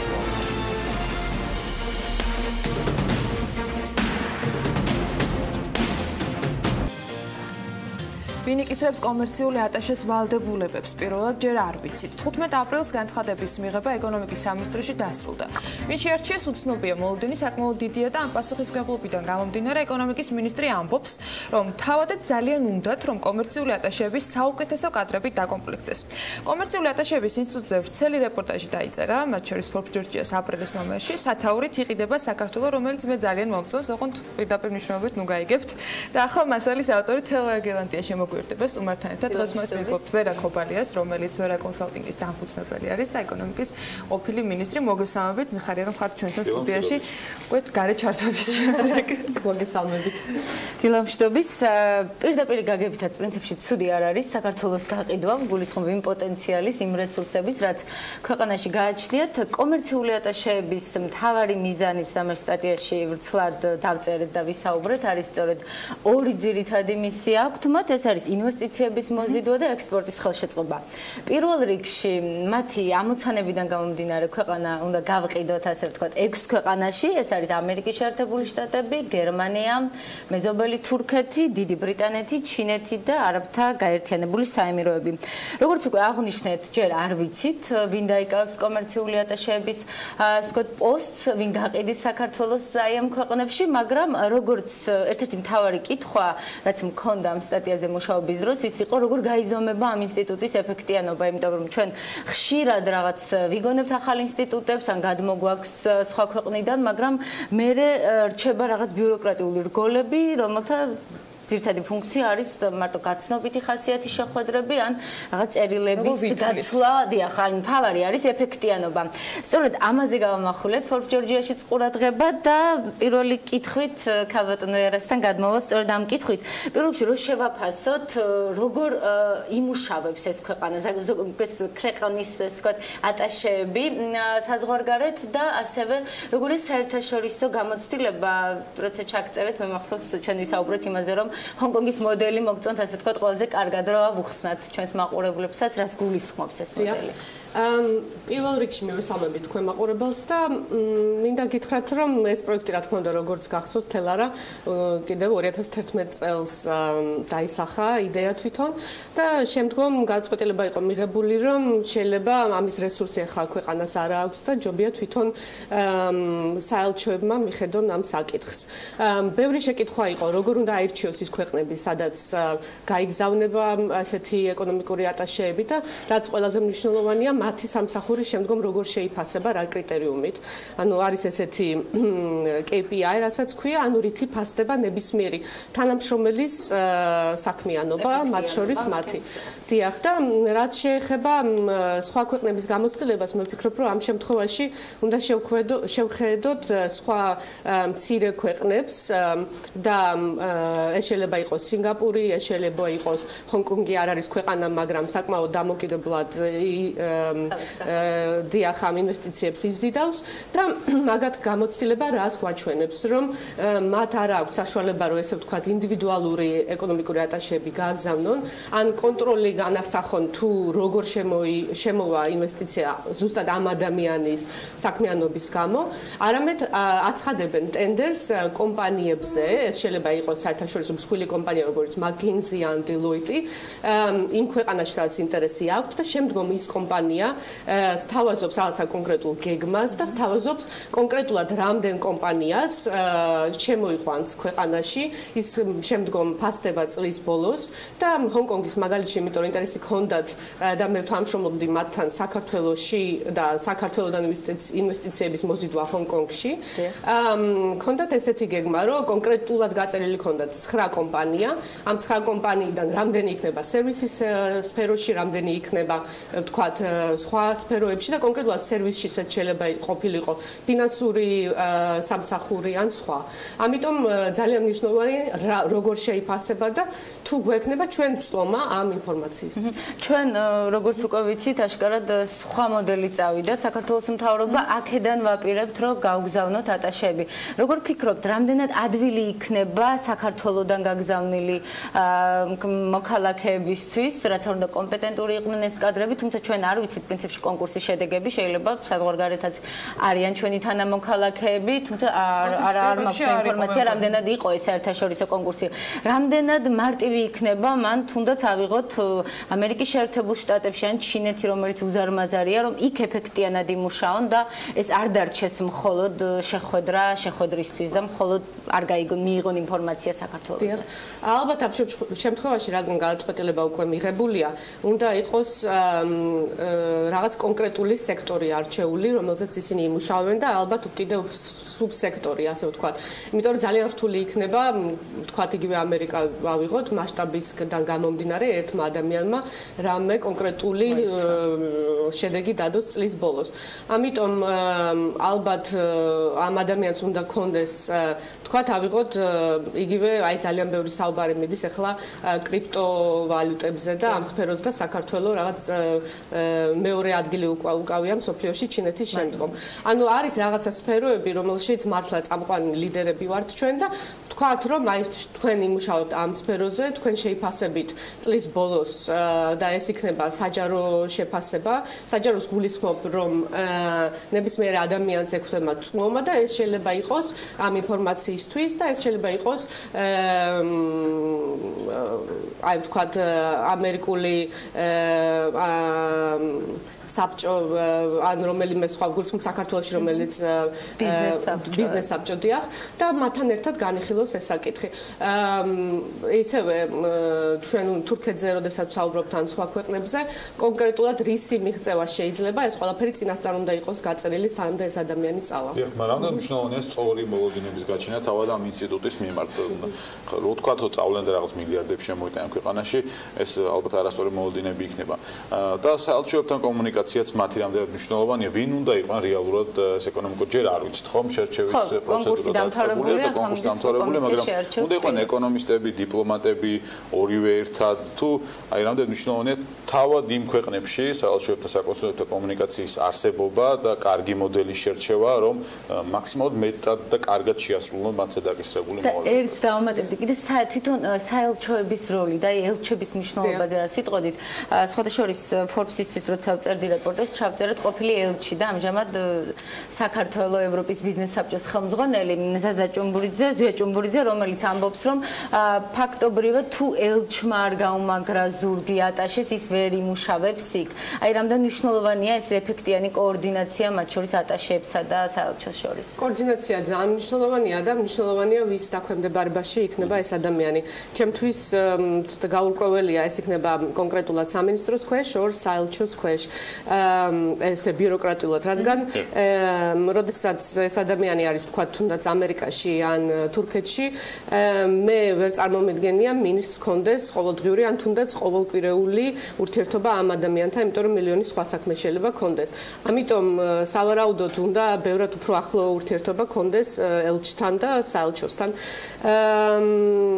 საელჩოში განთავსდებიან, თუმცა თქვათ ადმინისტრაციული დაქვემდებარება, როგორც კანონში არის გაწერილი ექნებათ ეკონომიკის სამინისტროში, მინისტრის მიმართ, ხოლო ოპერატიული დაქვემდებარება, ეს თქვათ საგარეო საქმეთა სამინისტრო. აი, მინდა როგორც მაგალითი გითხრათ, რომ აი ყველა იმ ქვეყანაში, სადაც მე მუშაობდი, თუნდაც ინდონეზია იყოს, ყაზახეთი ან სხვა, ცით გაწერა პროექტის ძალიან მარტივია, მაგრამ რაც მნიშვნელოვანია, შემდეგ იმპლემენტაციის ეტაპზე როგორ მოხდება ეს ყველაფერი.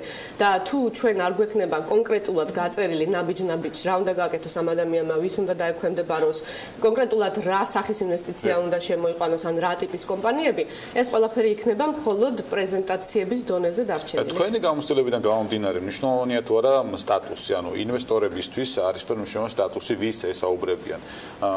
ეკონომიკური ატაში გასაგებია, მისაღებია თუ არა მათთვის კომუნიკაცია ეკონომიკურ ატაშესთან. ნუ ელჩი, ასე ვთქვათ, არის სტატუსი, რომელიც აქვს ქვეყანაში სხვა ქვეყნის წარმომადგენელს, მაგრამ აი ეკონომიკური ატაშის სტატუსი როგორ უნდა განისაზღვრებოდეს? დიახ, რა თქმა უნდა, არის და ეს არ არის ახალი მოგონილი თანამდებობა, ეს არსებობს როგორც ამერიკაში, ბრიტანეთში და სხვა საელჩოებში, ესეთი სტატუსი და ამიტომ მისაღებია და ყველა ქვეყანაში იციან. თუნდაც რა თქმა უნდა, უკვე ამ ადამიანს გააჩნია ასევე რამდენად ერკვევა იმ თუ ამ სფეროში, რამდენად თუნდაც ენობრივი საშუალება რამდენად აქვს ახსნას ის რაც საჭიროა და ასე შემდეგ. ამიტომ ვამბობ, რომ ცოტა ჩემთვის მიუღებელია, რომ ეს დახურული იყო ამ ადამიანების არჩევა. კიდევ ერთი რომ დავამატოთ, წარმოიდგინეთ თქვენ ეს კონკრეტული ადამიანი, რომელიც მანდ მიდის.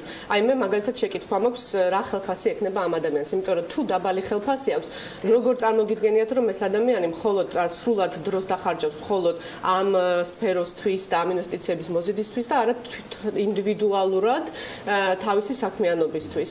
ანუ რამდენად ეს იქნება გაწერილი, აქვს დრო იმისთვის, რომ ინდივიდუალურად კიდევ რაღაც დამატებითი შემოსავალი მოიპოვოს, თუ არა. ხო, ჯერჯერობით არც ეს არის ცნობილი, თქო, ანაზღაურება რამდენი იქნება, არც ის ინფორმაცია, თქო, ოჯახი თუ გადავა კომერციული ატაშე და ბუნებრივია სავარაუდოდ ასე იქნება, იქ საცხოვრებლად რა თანხას მიიღებს სახელმწიფო. და რა თქმა უნდა, ფინანსური კომპონენტი მნიშვნელოვანია. კი, და რა თქმა უნდა, ასევე, როდესაც სხვა ქვეყნების მაგალითს შევხედავთ, თუნდაც ჰონკონგზე როცა ვსაუბრობდი, მათ აქვს ძალიან დიდი ბიუჯეტი ამ ეკონომიკური ატაშეების ან კომპანიებისთვის, რათა დაპატიჟონ სტუმრები ვახშმებზე, წაიყვანონ თუნდაც ტურისტულად დაათვალიერებინოთ ადგილები და ეს ბიუჯეტი ბევრად უფრო დიდია იმ კომპანიების, ასე ვთქვათ, სრულ ბიუჯეტში, ვიდრე რამე სხვა. იმიტომ რომ ჩვენ გვესმის, როდესაც კერძო სექტორში ვარ, კერძო სექტორიც პატიჟებს ვახშმებზე და აჩვენებს ქვეყანას, რაც შეიძლება უფრო პოზიტიური, ასე ვთქვათ, ჭრილში. რამდენად შეიძლება იყოს 100%-ით დაცლილი პოლიტიკური კომპონენტისგან ეკონომიკური ატაშეს საქმიანობა, იმიტომ რომ მათ შორის აქ, როდესაც დაიწყო ამ საკითხზე საუბარი, აღინიშნა, რომ ისინი არ იქნებიან პოლიტიკური, ვთქვათ, დატვირთვის მატარებლები, მაგრამ ამავე დროს, როდესაც ეკონომიკაზე ვსაუბრობთ, იგივე პოლიტიკა ამ მიმართულებით არის მნიშვნელოვანი. რამდენ შესაძლებელია, რომ 100%-ით იყვნენ მხოლოდ ამ შემთხვევაში გამყიდველები კონკრეტული მომსახურების, კონკრეტული შესაძლებლობის თუ იმ რეალურად პლატფორმის, სადაც ინვესტირება შეიძლება განხორციელდეს საერთაშორისო ინვესტორების მხრიდან. ისევე როგორც ჩვენ მე არ მგონია, რომ ეს ადამიანი შეძლებს გაყოს ინდივიდუალური ინტერესები და სახელმწიფო ინტერესები, ასევე წარმოუდგენელია ჩვენ მოველოდოთ, რომ პოლიტიკური ინტერესები გვერდზე იქნება გაწეული, იმიტომ რომ საბოლოო ჯამში დაექვემდებარება სამინისტროს და თუნდაც საელჩოს, რომელიც არ უნდა იყოს პოლიტიკური განწყობილი, ესე ვთქვათ, კონკრეტული პარტიისთვის, მაგრამ ჩვენ პატარა ქვეყანა ვართ და ამას ვერ ავერიდებით. და კიდევ ერთი კითხვა, ვერა, თქვენ რომ იყოთ კომერციული ატაშე, როგორ გაყიდით საქართველოს, ანუ რა არის დღეს საქართველოს ყველაზე ისეთი მნიშვნელოვანი და ის კოზირი, რითაც შეგვიძლია პოზიციონირება გავაკეთოთ, იმიტომ რომ მუდმივად საუბრობ დაბალ გადასახადებზე, ბიზნეს გარემო, მარტივია ბიზნესის დაწყება, მაგრამ რაღაცა კიდე ახალი გვჭირდება, თავისუფალი ვაჭრობის ბევრი რეჟიმი გვაქვს, თავარია საექსპორტო პროდუქტების შექმნა. აი, თქვენ რაზე გააკეთებდით აქცენტს, რომ იყოთ ამ ეცეთ რა, თავარია რომ ჩვენ, ანუ ესე ვთქვათ, გულისხმობ სახელმწიფო ჩამოყალიბებული იყოს კონკრეტულად რა უნდა და რა არის მნიშვნელოვანი ქვეყნისთვის და შემდგომ უკვე ნებისმიერ თემას თუ გაქვს ჩამოყალიბებული აზრი და გაქვს კონკრეტული შეთავაზებები, შემდგომ იმ თემის გაყიდვა შეიძლება. და რაღაცა დივერსიფიკაცია უნდა ხდებოდეს სხვა ქვეყნებთან შედარებით, იმიტომ რომ ძალიან ბევრ საერთაშორისო შეხვედრებზე სტუმრობის დროს ხედავ, რომ პრაქტიკულად ერთი და იგივე პრეზენტაციები და შეთავაზებები არის. დაბალი გადასახადი, საინვესტიციო დიახ და ეს ყველაფერი. ამიტომ რითი განსხვავდება საქართველო და მე ვფიქრობ იმით, რომ ჩვენ რაღაცა ეს რეგიონალური ჰაბის ან პოზიციონირება შეგვიძლია შევფუთოთ ესე. მაგრამ თუ როგორც ვამბობ, რომ ამ ეკონომიკურ ატაშეების სამსახურში იქნება კონკრეტული დავალება, რომ ეს იყოს თუნდაც ფინტეკის მიმართულებით, ან ეს იყოს ფინანსური სერვისების მიმართულებით, ან რომელიღაცა კონკრეტული სექტორი არჩეული, ბევრად უკეთესი იქნება, იმიტომ რომ ეს იქნება მნიშვნელოვანი ქვეყნისთვის. სხვა ქვეყნებსაც გააჩნია ხო თავად საქმიანობს ეკონომიკური ატაშეები, განსხვავებული ინტერესები აქვს ამერიკის შეერთებულ შტატებში ინვესტორებს, განსხვავებული ინტერესები აქვს არაბთა გაერთიანებულ საემიროებში, უძრავი ქონება მათ. ვიცოდეთ იგივე იმპორტის სტრუქტურა, თქვა ჩინეთში რა შეიძლება რომ საქართველოსდან გავყიდოთ და თურქეთს რითი დავაინტერესოთ, ანუ თუ გვაქვს რაიმე ესეთი პროდუქცია ან ინვესტიციებზე რა სიტყოდით, აი ძირითადად რა სახის ინვესტიციების მოზიდვა შეგვიძლია ქვეყანაში, აი რითი შეიძლება დავაინტერესოთ იგივე ამერიკა, გერმანია, თურქეთი ან დიდი ბრიტანეთიდან ინვესტორები, რატომ უნდა ჩადონ საქართველოში ინვესტიცია ან რომელ დარგში? ისევე დივერსიფიცირებული ეკონომიკური, ასე ვთქვათ, სექტორები გვაქვს და შეგვიძლია გავამვითაროთ. იმ დღეს რაღაც ღონისძიებაზე ფადი ასლისთან ერთად ვიყავი და ესეთი თარგმნით ხუმრობა თქვა, რომ ალბათ ყველა სფეროშიო სოფლის მეურნეობის გარდათო, იმიტომ რომ მე ამ სფეროში განათლება მივიღეო და ვიციო, რომ მანდ ფულს ვერ იშოვე, მაგრამ ეს ხუმრობით. რა თქმა უნდა, სოფლის მეურნეობაშიც თუნდაც ბევრ ქვეყანაში ეს არის სუბსიდირებული სექტორი, რადგან რთულია. მაგრამ აი ნებისმიერ სატრანსპორტო მიმართულებით შეიძლება იყოს ეს ტურიზმი, რა თქმა უნდა, ხშირად მაგას ვახსენებთ, იმიტომ რომ გვაქვს ამის პოტენციალი და ბევრად მეტი შეგვიძლია ამ სფეროში გავაკეთოთ. და არ უნდა გვეშინოდეს იმისი, რომ ეს ინვესტიციები შემოვა ქვეყანაში, იმიტომ რომ საბოლოო ჯამში ეს მაინც საქართველოა და საქართველოსთვის კეთდება ეს, იმიტომ რომ ძალიან ხშირად მესმის, ახლა რაც ჩამოვიდი საუბარი, რომ აი რამდენი თურქული ან ირანული ინვესტიცია შემოვიდა და რატომ არა ქართული. იცით, აი სინგაპურის მაგალითი რომ მოგიყვეთ, თავიდან როდესაც ვითარდებოდნენ 50 წლის წინ, ამერიკას და სხვა ქვეყნებს ასევე არაბულ და სხვა ქვეყნებს უთხრეს, რომ შემოდით დიდი კომპანიები უფასოდ $1 სინგაპურულ დოლარად მოგცემთ მიწას და მხოლოდ იმისთვის, რომ მე მცირე სინგაპურული კომპანიები იმათ ხარჯზე და იმ სფეროში შემდეგ გაიზარდონ. და ამიტომ არ უნდა გვეშინოდეს ამისი, იმიტომ რომ არის ძალიან კარგი მაგალითები, როგორც სინგაპური, ჰონგონგი ან სხვა, რომ ესეთი ინვესტიციები შემდგომ ადგილობრივ ბიზნესაც განვითარებს. ცოდნის და ტექნოლოგიების შემდგომ. ძალიან დიდი მადლობა, ვერა თქვენი დროისთვის ნახოთ რამდენად ეფექტიანად იმუშავებს ეს ინსტიტუტი საქართველოში და კანდიდატები ალბათ ბევრ რამეს იტყვიან, მათი ბიოგრაფიები და მათი CV. ვიდრე დაგემშვიდობებით, რომ გითხრათ, რა საქმიანობთ საქართველოს საქართველოში მე რამდენადაც ვიცი, არაპირებთ წასვლას თუ როგორ არის? წარმატებები ეკონომიკურ ატაშეებს, იმიტომ რომ ეს ქვეყნისთვის იქნება საქმე. ჩემი საქმიანობა მინდა გითხრათ, რომ ეხლა მივიღე შეთავაზება ჰონკონგის ზუსტად ჰონკონგში, თუნდაც არა იმ მიმართულებით, რომელიც საუბრობდი, მაგრამ ჰონკონგის უნივერსიტეტთან ერთად ვიმუშავებთ ბლოკჩეინზე და artificial intelligence, ანუ ხელოვნური კონკრეტულად საჯარო სექტორისთვის. და ეს იქნება ჩინეთისთვის და აზიისთვის, თუნდაც იმედი მაქვს, რომ შემდგომ ჩვენთანაც შეგვიძლია დავუნერგოთ ანუ რა მიმართულება იქნება ეს იქნება კონკრეტულად როგორ შეიძლება ბლოკჩეინი და ეს artificial intelligence გამოვიყენოთ საჯარო სექტორში და სხვადასხვა პროექტები უნდა დავსახოთ. ბლოკჩეინ ტექნოლოგიას კი ვიყენებ ჩვენ საჯარო სექტორში. დიახ, და ერთ-ერთი მაგალითი რა თქმა უნდა იქნება ეს. დიდი მადლობა, წარმატებები. მომავალში დიდი სიამოვნებით გიმასპინძლებთ, რა თქმა უნდა, ვერა ქობალიას, ვერა კონსალტინგის დამფუძნებელს მასპინძლობდით თელარ გელანტიასთან ერთად, რომელიც კონკრეტულად ამ შემთხვევაში Forbes-ის მასალაზე მუშაობდა, სათავოდ იყიდება საქართველოს. აპრილის ნომერი იყო, მაისაც უკვე კვირის ბოლოსთვის უნდა დაელოდოთ. ეხლა კი რეკლამაზე უნდა გავიდეთ საქმიანი სიტუაციაში და ნინო ზამბახიძესთან ერთად გავაგრძელებთ ეთერს.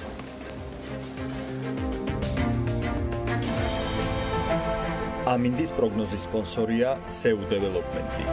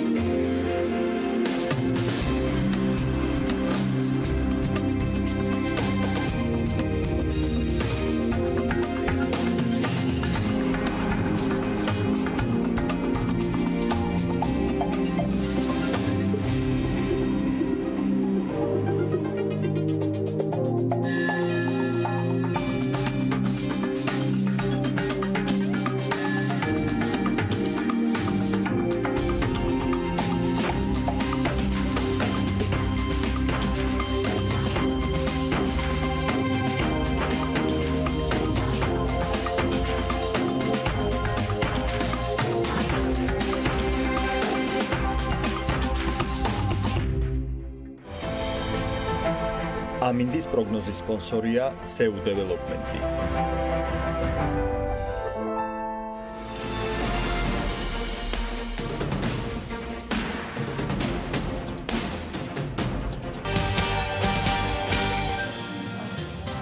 ნინო ზამბახიძე დღეს კომპანია თვისის დამფუძნებელს გაგვაცნობს, რომელმაც ერთ კონცეფციაში ღვინო და ხელოვნების ნიმუშები გააერთიანა. იდეა მეგობართან ერთად დაიბადა, მარტში კომპანია დაფუძნა და ამბიციური გეგმებიც გაცხადდა. დეტალებზე თავად გიორგი გეგელია ისაუბრებს დღეს საქართველოს ფერმერთა ასოციაციის ხელმძღვანელთან სტუმრობისას. ნინო, დილა მშვიდობის და მივესალმები ჩვენ სტუმარს. ჩემს მაყურებელს ისევ როგორც ტრადიციულად 2018 წელი ვთვლი რომ აღმოჩენების წელი არის ახალი ადამიანების რომლებსაც ახალი შემართება აქვს და რეალურად უნდათ თავის ქვეყანას ესე ვთქვათ თავის ქვეყანა წარმოაჩინონ ერთ-ერთი მათგანი არის ვთვლი გიორგი რომელმაც ძალიან კარგი ესე ვთქვათ ტანდემი გააკეთა ქართული ღვინის კულტურასთან და უფრო მეტი ინფორმაციის შესახებ მინდა მას პირადად გავესაუბრო გიორგი ძალიან დიდი მადლობა ეთერში მოსვლისთვის. პირველ რიგში ალბათ ვფიქრობ, რომ ძალიან საინტერესო იქნება პირადად შენ მოყვე, რატომ ღვინო და რატომ მერე ღვინო და კულტურა ერთად. გამარჯობა, დილამშვიდობის, მადლობა სტუდიაში მოწვევისთვის და მადლობა იმისთვის, რომ გვიწყობთ ახალგაზრდა ფერმერებს ჩვენი საქმიანობა წარმოაჩინოთ და ამით განვავითაროთ უფრო ჩვენი ბიზნესი. და მოკლედ ჩვენი იდეის შესახებ დაგვიბა და მეგობრებს, რომლებიც სხვადასხვა სფეროში მოღვაწეობთ, ჩემი ოჯახის ძალიან დიდი ხანია წლებია ღვინის სფეროში მოღვაწეობს და გვაქვს ჩვენი ვენახები ყვალის რაიონის სოფელ გავაში, კახეთში და ჩემი მეგობარი, რომელთან ერთადაც მუშაობთ ამ პროექტზე უკვე 7 წელია საიუველირო სფეროში მუშაობს და ძალიან ბევრი კარგი ნამუშევრები აქ ქართულ მოტივებზე შექმნილი და დაგვება და იდეა რომ ეს ორი საკითხი ჩვენი საქმიანობისა გაგვერთიანებინა და ამითი მოგვეხდინა ასე ვთქვათ ღვინის კულტურის და ქართული ხელოვნების გაერთიანება და ვინაიდან და რადგანაც თვითონ პროდუქტი არის უფრო სასაჩუქრე სახით და ძირითადად ალბათ დელეგაციებს და ასეთ ძვირფას სტუმრებს გადაეცემათ ეს საჩუქარი, რომლებიც საზღვრების გარეთ გასცდება.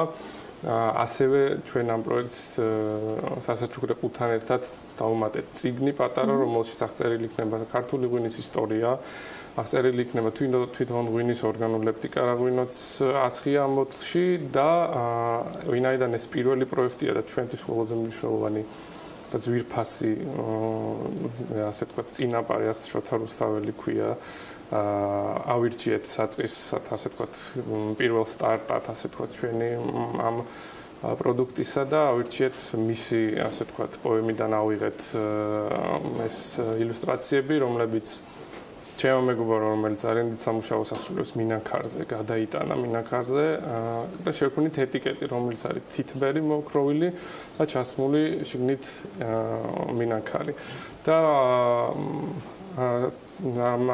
აქედან გამომდინარე ჩავსვით ამ წიგნში შოთა რუსთაველის შესახებ მოკლე ინფორმაცია და პატარა სტროფი ვეფხისტყაოსნიდან ორ ენაზე ქართულად და ინგლისურად ჯერჯერობით რომელიც საშუალებას მიცემს ადრესატს ვინც მიიღებს გაეცნოს ჩვენს კულტურას, ხელოვნებას, დათქვეს უნდა აღნიშნო ნამდვილად, რომ როდესაც უწმინდეს გადაეცი შენ საჩუქრად, მის აღფრთოვანებას მართლა საზღვარი არ ქონდა, იმიტომ რომ მართლა ძალიან ეფექტური არის და შემდეგ უკვე სოციალურ ქსელში ძალიან სერიოზული გამოხმაურება მოყვა, განსაკუთრებით იმ ადამიანების მიერ, ვინც შოთა რუსთაველის კოლექციას ასრულებს. გიორგი, აპირებ თუ არა მხოლოდ შოთა რუსთაველზე ორიენტირებას და ეს ღვინო მართლა იმდენად უნიკალური და ლამაზია რომ დარწმუნებული ვარ, ამას არავინ არ გახსნის და აი საშვილიშვილოდ რასაც ქვია შეინახავენ, იმიტომ რომ აი მართლა შედევრი არის.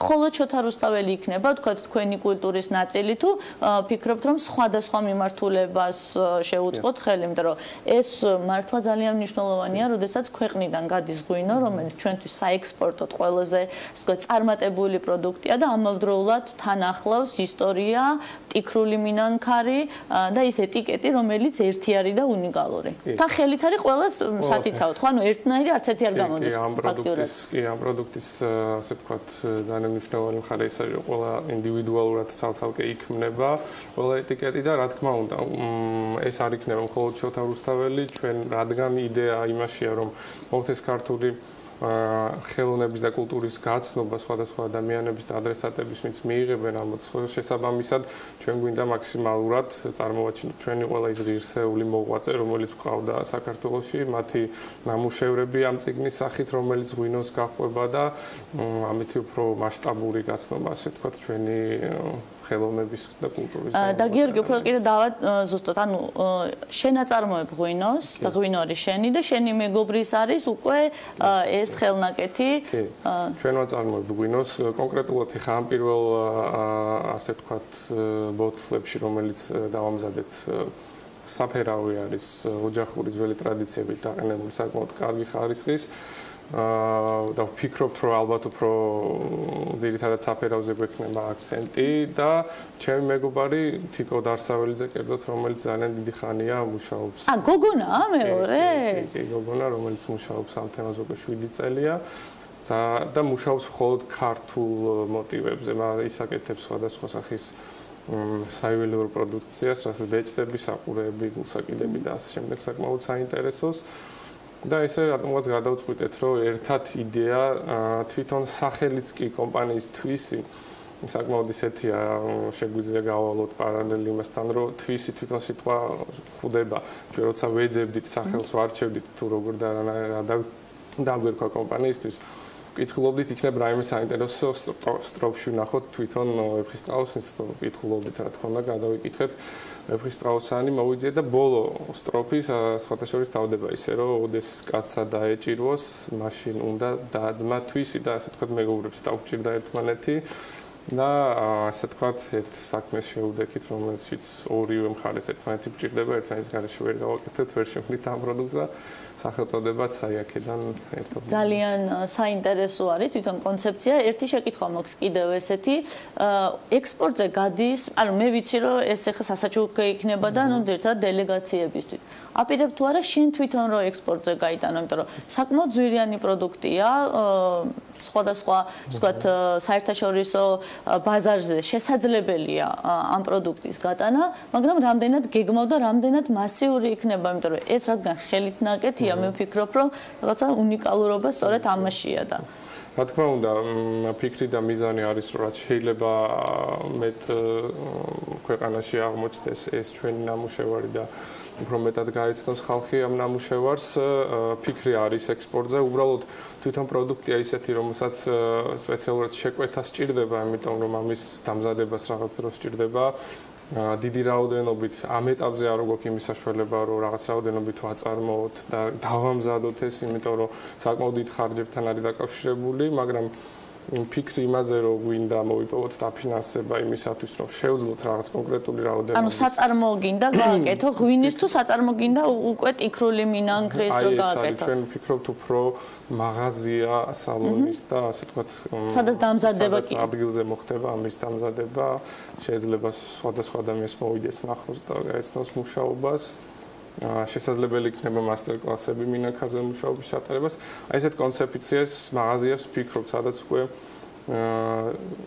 ბევრი უფრო მეტად დაინტერესებული ადამიანი შეიძლება ნახოს და შესაბამისად საექსპორტოთაც უფრო მომგებიანია, როცა შენი პროდუქცია სადღაც არის წარმოდგენილი და შეუძლიათ ასე ვთქვათ ნახონ და ხალხი გაეცნოს. ანუ ვფიქრობ, რომ ძალიან საინტერესო კონცეფცია არის, რაც მინდა ვთქო, დიდ კომპანიებს არის, რომ მათი კორპორატიული სოციალური პასუხისმგებლობის ფარგლებში სწორედ ხელი შეუწყონ ესეთ ახალგაზრდებს, როგორც არის გიორგი და თიკო, იმიტომ რომ სწორედ ჩვენ ქვეყანას ძალიან კარგად წარმოაჩენს ღვინო, ტიქრული მიდანქარი და ის იდენტობა და განსაკუთრებით შოთა რუსთაველი, რაც ამ ქვეყანას რეალურად გააჩნია, ამიტომ ძალიან კარგი იქნება თუ ესეთი კარგი პროდუქტი კომპანიების მიერ იქნება შეძენილი, შეიძლება იყოს დელეგაციები ან შეიძლება იყოს უბრალოდ საჩუქარი უცხოელი მეგობრებისთვის. ნამდვილად კარგი შესაძლებლობა არის, მით უმეტეს ვისაც ქონია ამის გამოცდილება, რამდენად რთულია შეარჩიოს საჩუქარი უცხოელი მეგობრებისათვის, სტუმრებისთვის ან თუნდაც თავად როდესაც აპირებ გამგზავრებას, რა ფორმით შეიძლება იყოს, მათ შორის ქართული კულტურა წარმოდგენილი. წარმატება მინდა ვუსურვო გიორგის და თიკოს, ნამდვილად ძალიან საინტერესო საქმისთვის. ნინო ზამბახიძე დღეს გიორგი გეგელიას თვისის დამფუძნებელს მასპინძლობდა, მაგრამ ნინო სანამ დაგემშვიდობები, მინდა შენს წინა ეთერს გამოვეხმაურო და პრინციპში გამოვეხმაუროთ, იმიტომ რომ ჩემ და შენი მისამართით გარკვეული მიმოხილვა იყო სოციალურ ქსელებში და მინდა განმარტება გავაკეთო იმ ფრაზასთან დაკავშირებით, რომელიც ასეთი განხილვის საგანი გახდა. რეპლიკა, რომელიც გამოხმაურება იყო ერთ-ერთი საკითხის, შეეხებოდა მიწის გასხვისებასთან დაკავშირებით აკრძალვას, რომელთან დაკავშირებით კიდევ ერთხელ უფრო ნათლად თუ ეს გაურკვეველი იყო, დავაფიქსირებ, რომ სრულიად სუბიექტური აღქმით, მაგრამ კონკრეტულ რიცხვებზე, კვლევებზე და მოსაზრებებზე დაყრდნობით, მინდა აღვნიშნო, რომ გონია, რომ ეს იქნება პრობლემა უცხოური ინვესტიციებისათვის და მათ შორის სფეროს განვითარებისათვის. და სწორედ ამას ეხებოდა ის საკითხი, რომ რეგულაციები არ შეიძლება იყოს სოფლის მეურნეობის განვითარების რაიმე თქვათ ხელი შემწყობი ან ასე შემდეგ პირიქით ალბათ შეფერხებასაც გამოიწვევს. ანა დამასწარი მე ნამდვილად მინდოდა გამოვხმაურებოდი ახალგაზრდა ფერმერს, რომელმაც სოციალური ქსელით არა მარტო ესე ვთქვათ კომენტარები გააკეთა, არამედ მოითხოვა ჩემი გადარჩევაც კი, იმიტომ რომ ჩათვალა რომ მე არ ვარ ფერმერთა ასოციაციის თავმჯდომარეობის ღირსი. აქვე მინდა გავაკეთო განმარტება, მე ვფიქრობ რომ არასწორად იქნა გაგებული ის, რაზეც ჩვენ გავაკეთეთ ესე ვთქვათ კომენტარი. აქ იყო საუბარი, უფრო კარგად ესმოდეს მაყურებელს, აქ იყო საუბარი სასოფლო-სამეურნეო მიწის კანონის შესახებ ინიციატივაზე, სადაც არის ჩანაწერი იმის შესახებ, რომ თუ უცხო ქვეყნის მოქალაქეს აქვს სასოფლო-სამეურნეო სავარგული უკვე შეძენილი, ის არ ამუშავებს ამ მიწას, იყო ინიციატივა ესეთი, რომ ჩამოერთვას ან გარკვეული ჯარიმები დაწესდეს. ჩვენ ფერმერთა ასოციაცია ცალსახად ვაცხადებთ იმას, რომ არ შეიძლება ქონების ჩამორთმევა, არ შეიძლება საკუთარ ქონებას ვინმე შეეხოს, ეს არ აქვს მნიშვნელობა იქნება ქართველი თუ იქნება იქნება უცხო ქვეყნის მოქალაქე. აქედან გამომდინარე ჩვენ საუბრობდით იმაზე, რომ თუ ჯარიმა ეკუთვნის უცხოელს, იმიტომ რომ მიწა არ არის დამუშავებული, ეს იმას ნიშნავს, რომ ეს კანონი და ჯარიმა მოქმედებს საქართველოს მოქალაქეზეც. ეხლა ვინც მე მიცნობს და ჩემი ასოციაციის საქმიანობა იცის და ჩემი გუნდის ზუსტად ხვდება იმას, რომ ჩვენ ათობით და ასობით ფერმერი ყავს, რომელსაც ვცდილობთ რომ მიწა დაუკანონოთ და დაკარგული მიწები დაუბრუნოთ. რა თქმა უნდა, ჩვენ ცალსახაწინააღმდეგი ვართ მიწის ჩამორთმევის. რაც შეეხება პრობლემას, რატო არ არის სავარგულები დამუშავებული, ათობით გადაცემა მაქვს ალბათ მიძღვნილი ამ ეთერით და არა მარტო ამ ეთერით იმის შესახებ, თუ რა პრობლემები არის რეგიონში, დაწყებული იაფი რესურსით, შემდეგ ამას მოყვება ინფრასტრუქტურის არარსებობა, საწყავს საირიგაციო სისტემების არარსებობა, ესე ვთქვათ, მოუქნელი სადაზღვევო სისტემა და განათლება.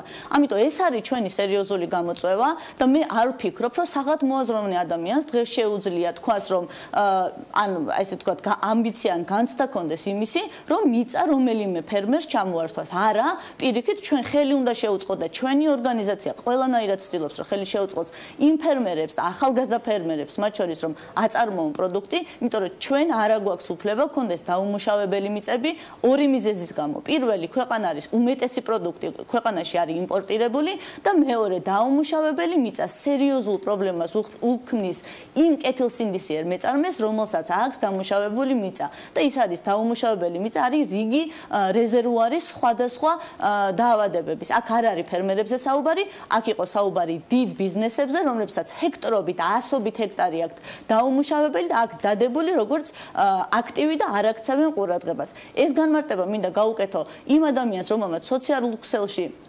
გადაწყვიტა რომ ჩვენ ასოციაციას და განსაკუთრებით ჩემთვის ისეთი რამ დაებრალებინა, რაც ჩვენი ესე ვთქვათ არც ხედვა არის, არც სურვილი და განსაკუთრებით ჩვენი ამოცანა ორგანიზაციის არის, რომ ფერმერებს შეუწყოთ ხელი, მე მის სახელს და გვას შეგნებულად არ დავასახელებ, მიუხედავად იმისა, რომ მან სოციალურ ქსელში საჯაროდ დადო ეს ინფორმაცია. სრულად ვერტები თქვენს პათოს ამ შემთხვევაში თუ პრობლემა და დანაშაული ასე ვთქვათ მიწის დაუმუშავებლობა, მაშინ აი ეთნიკურ ან მოქალაქეულ კუთვნილებას რა მნიშვნელობა აქვს, სრულად გაუგებარი. აქ კიდე უცებ დავამატებ, აქ არის ერთი მომენტი. არსებობენ საქართველოს მოქალაქეები, რომლებიც არიან უცხოეთში ემიგრანტები, რომლებსაც ეხლა აღარ აქვს საქართველოს მოქალაქეობა და მაშინ რა ვშვებით, იმათაც ვართმევთ მიწას, ხო?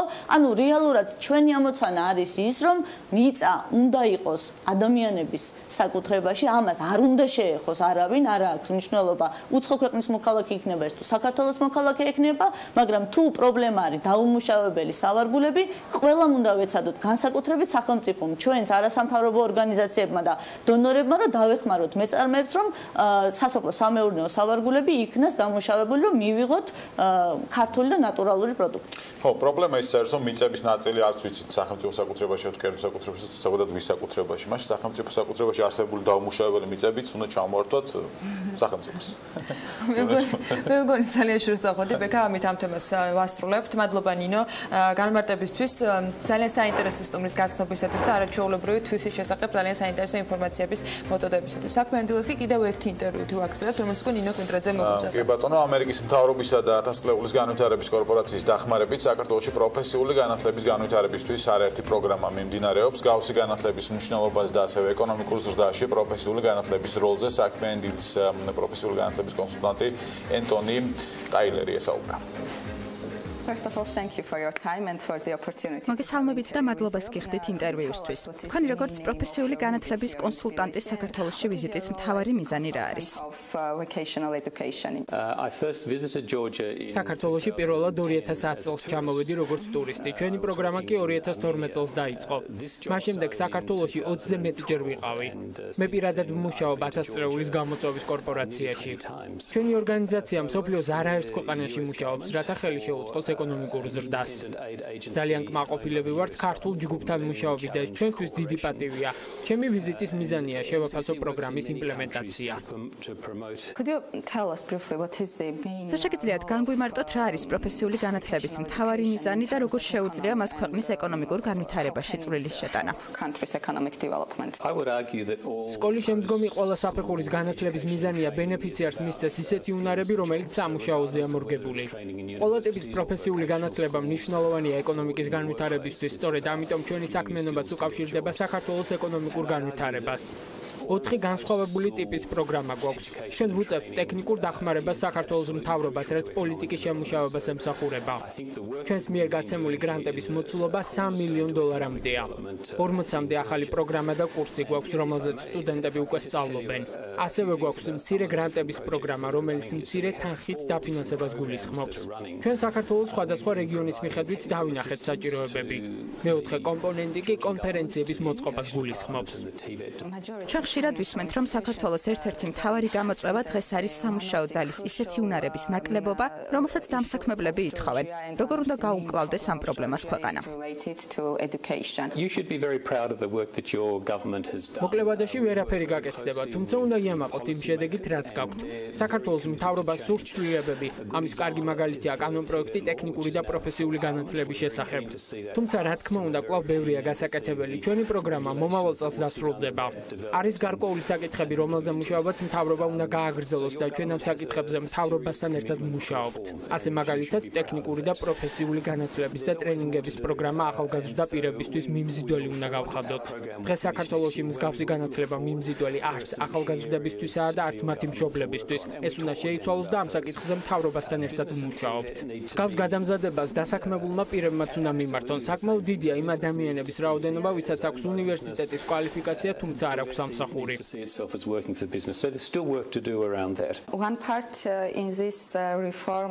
ერთი მხარეა მთავრობა და ადამიანები და მეორე მხარეა კერძო სექტორი. როგორ ფიქრობთ, რა სჭირდება ბიზნესს, ადამიანების საუნივერსიტეტო დიპლომით თუ ადამიანები უნარებით და მათ შორის პროფესიული განათლებით?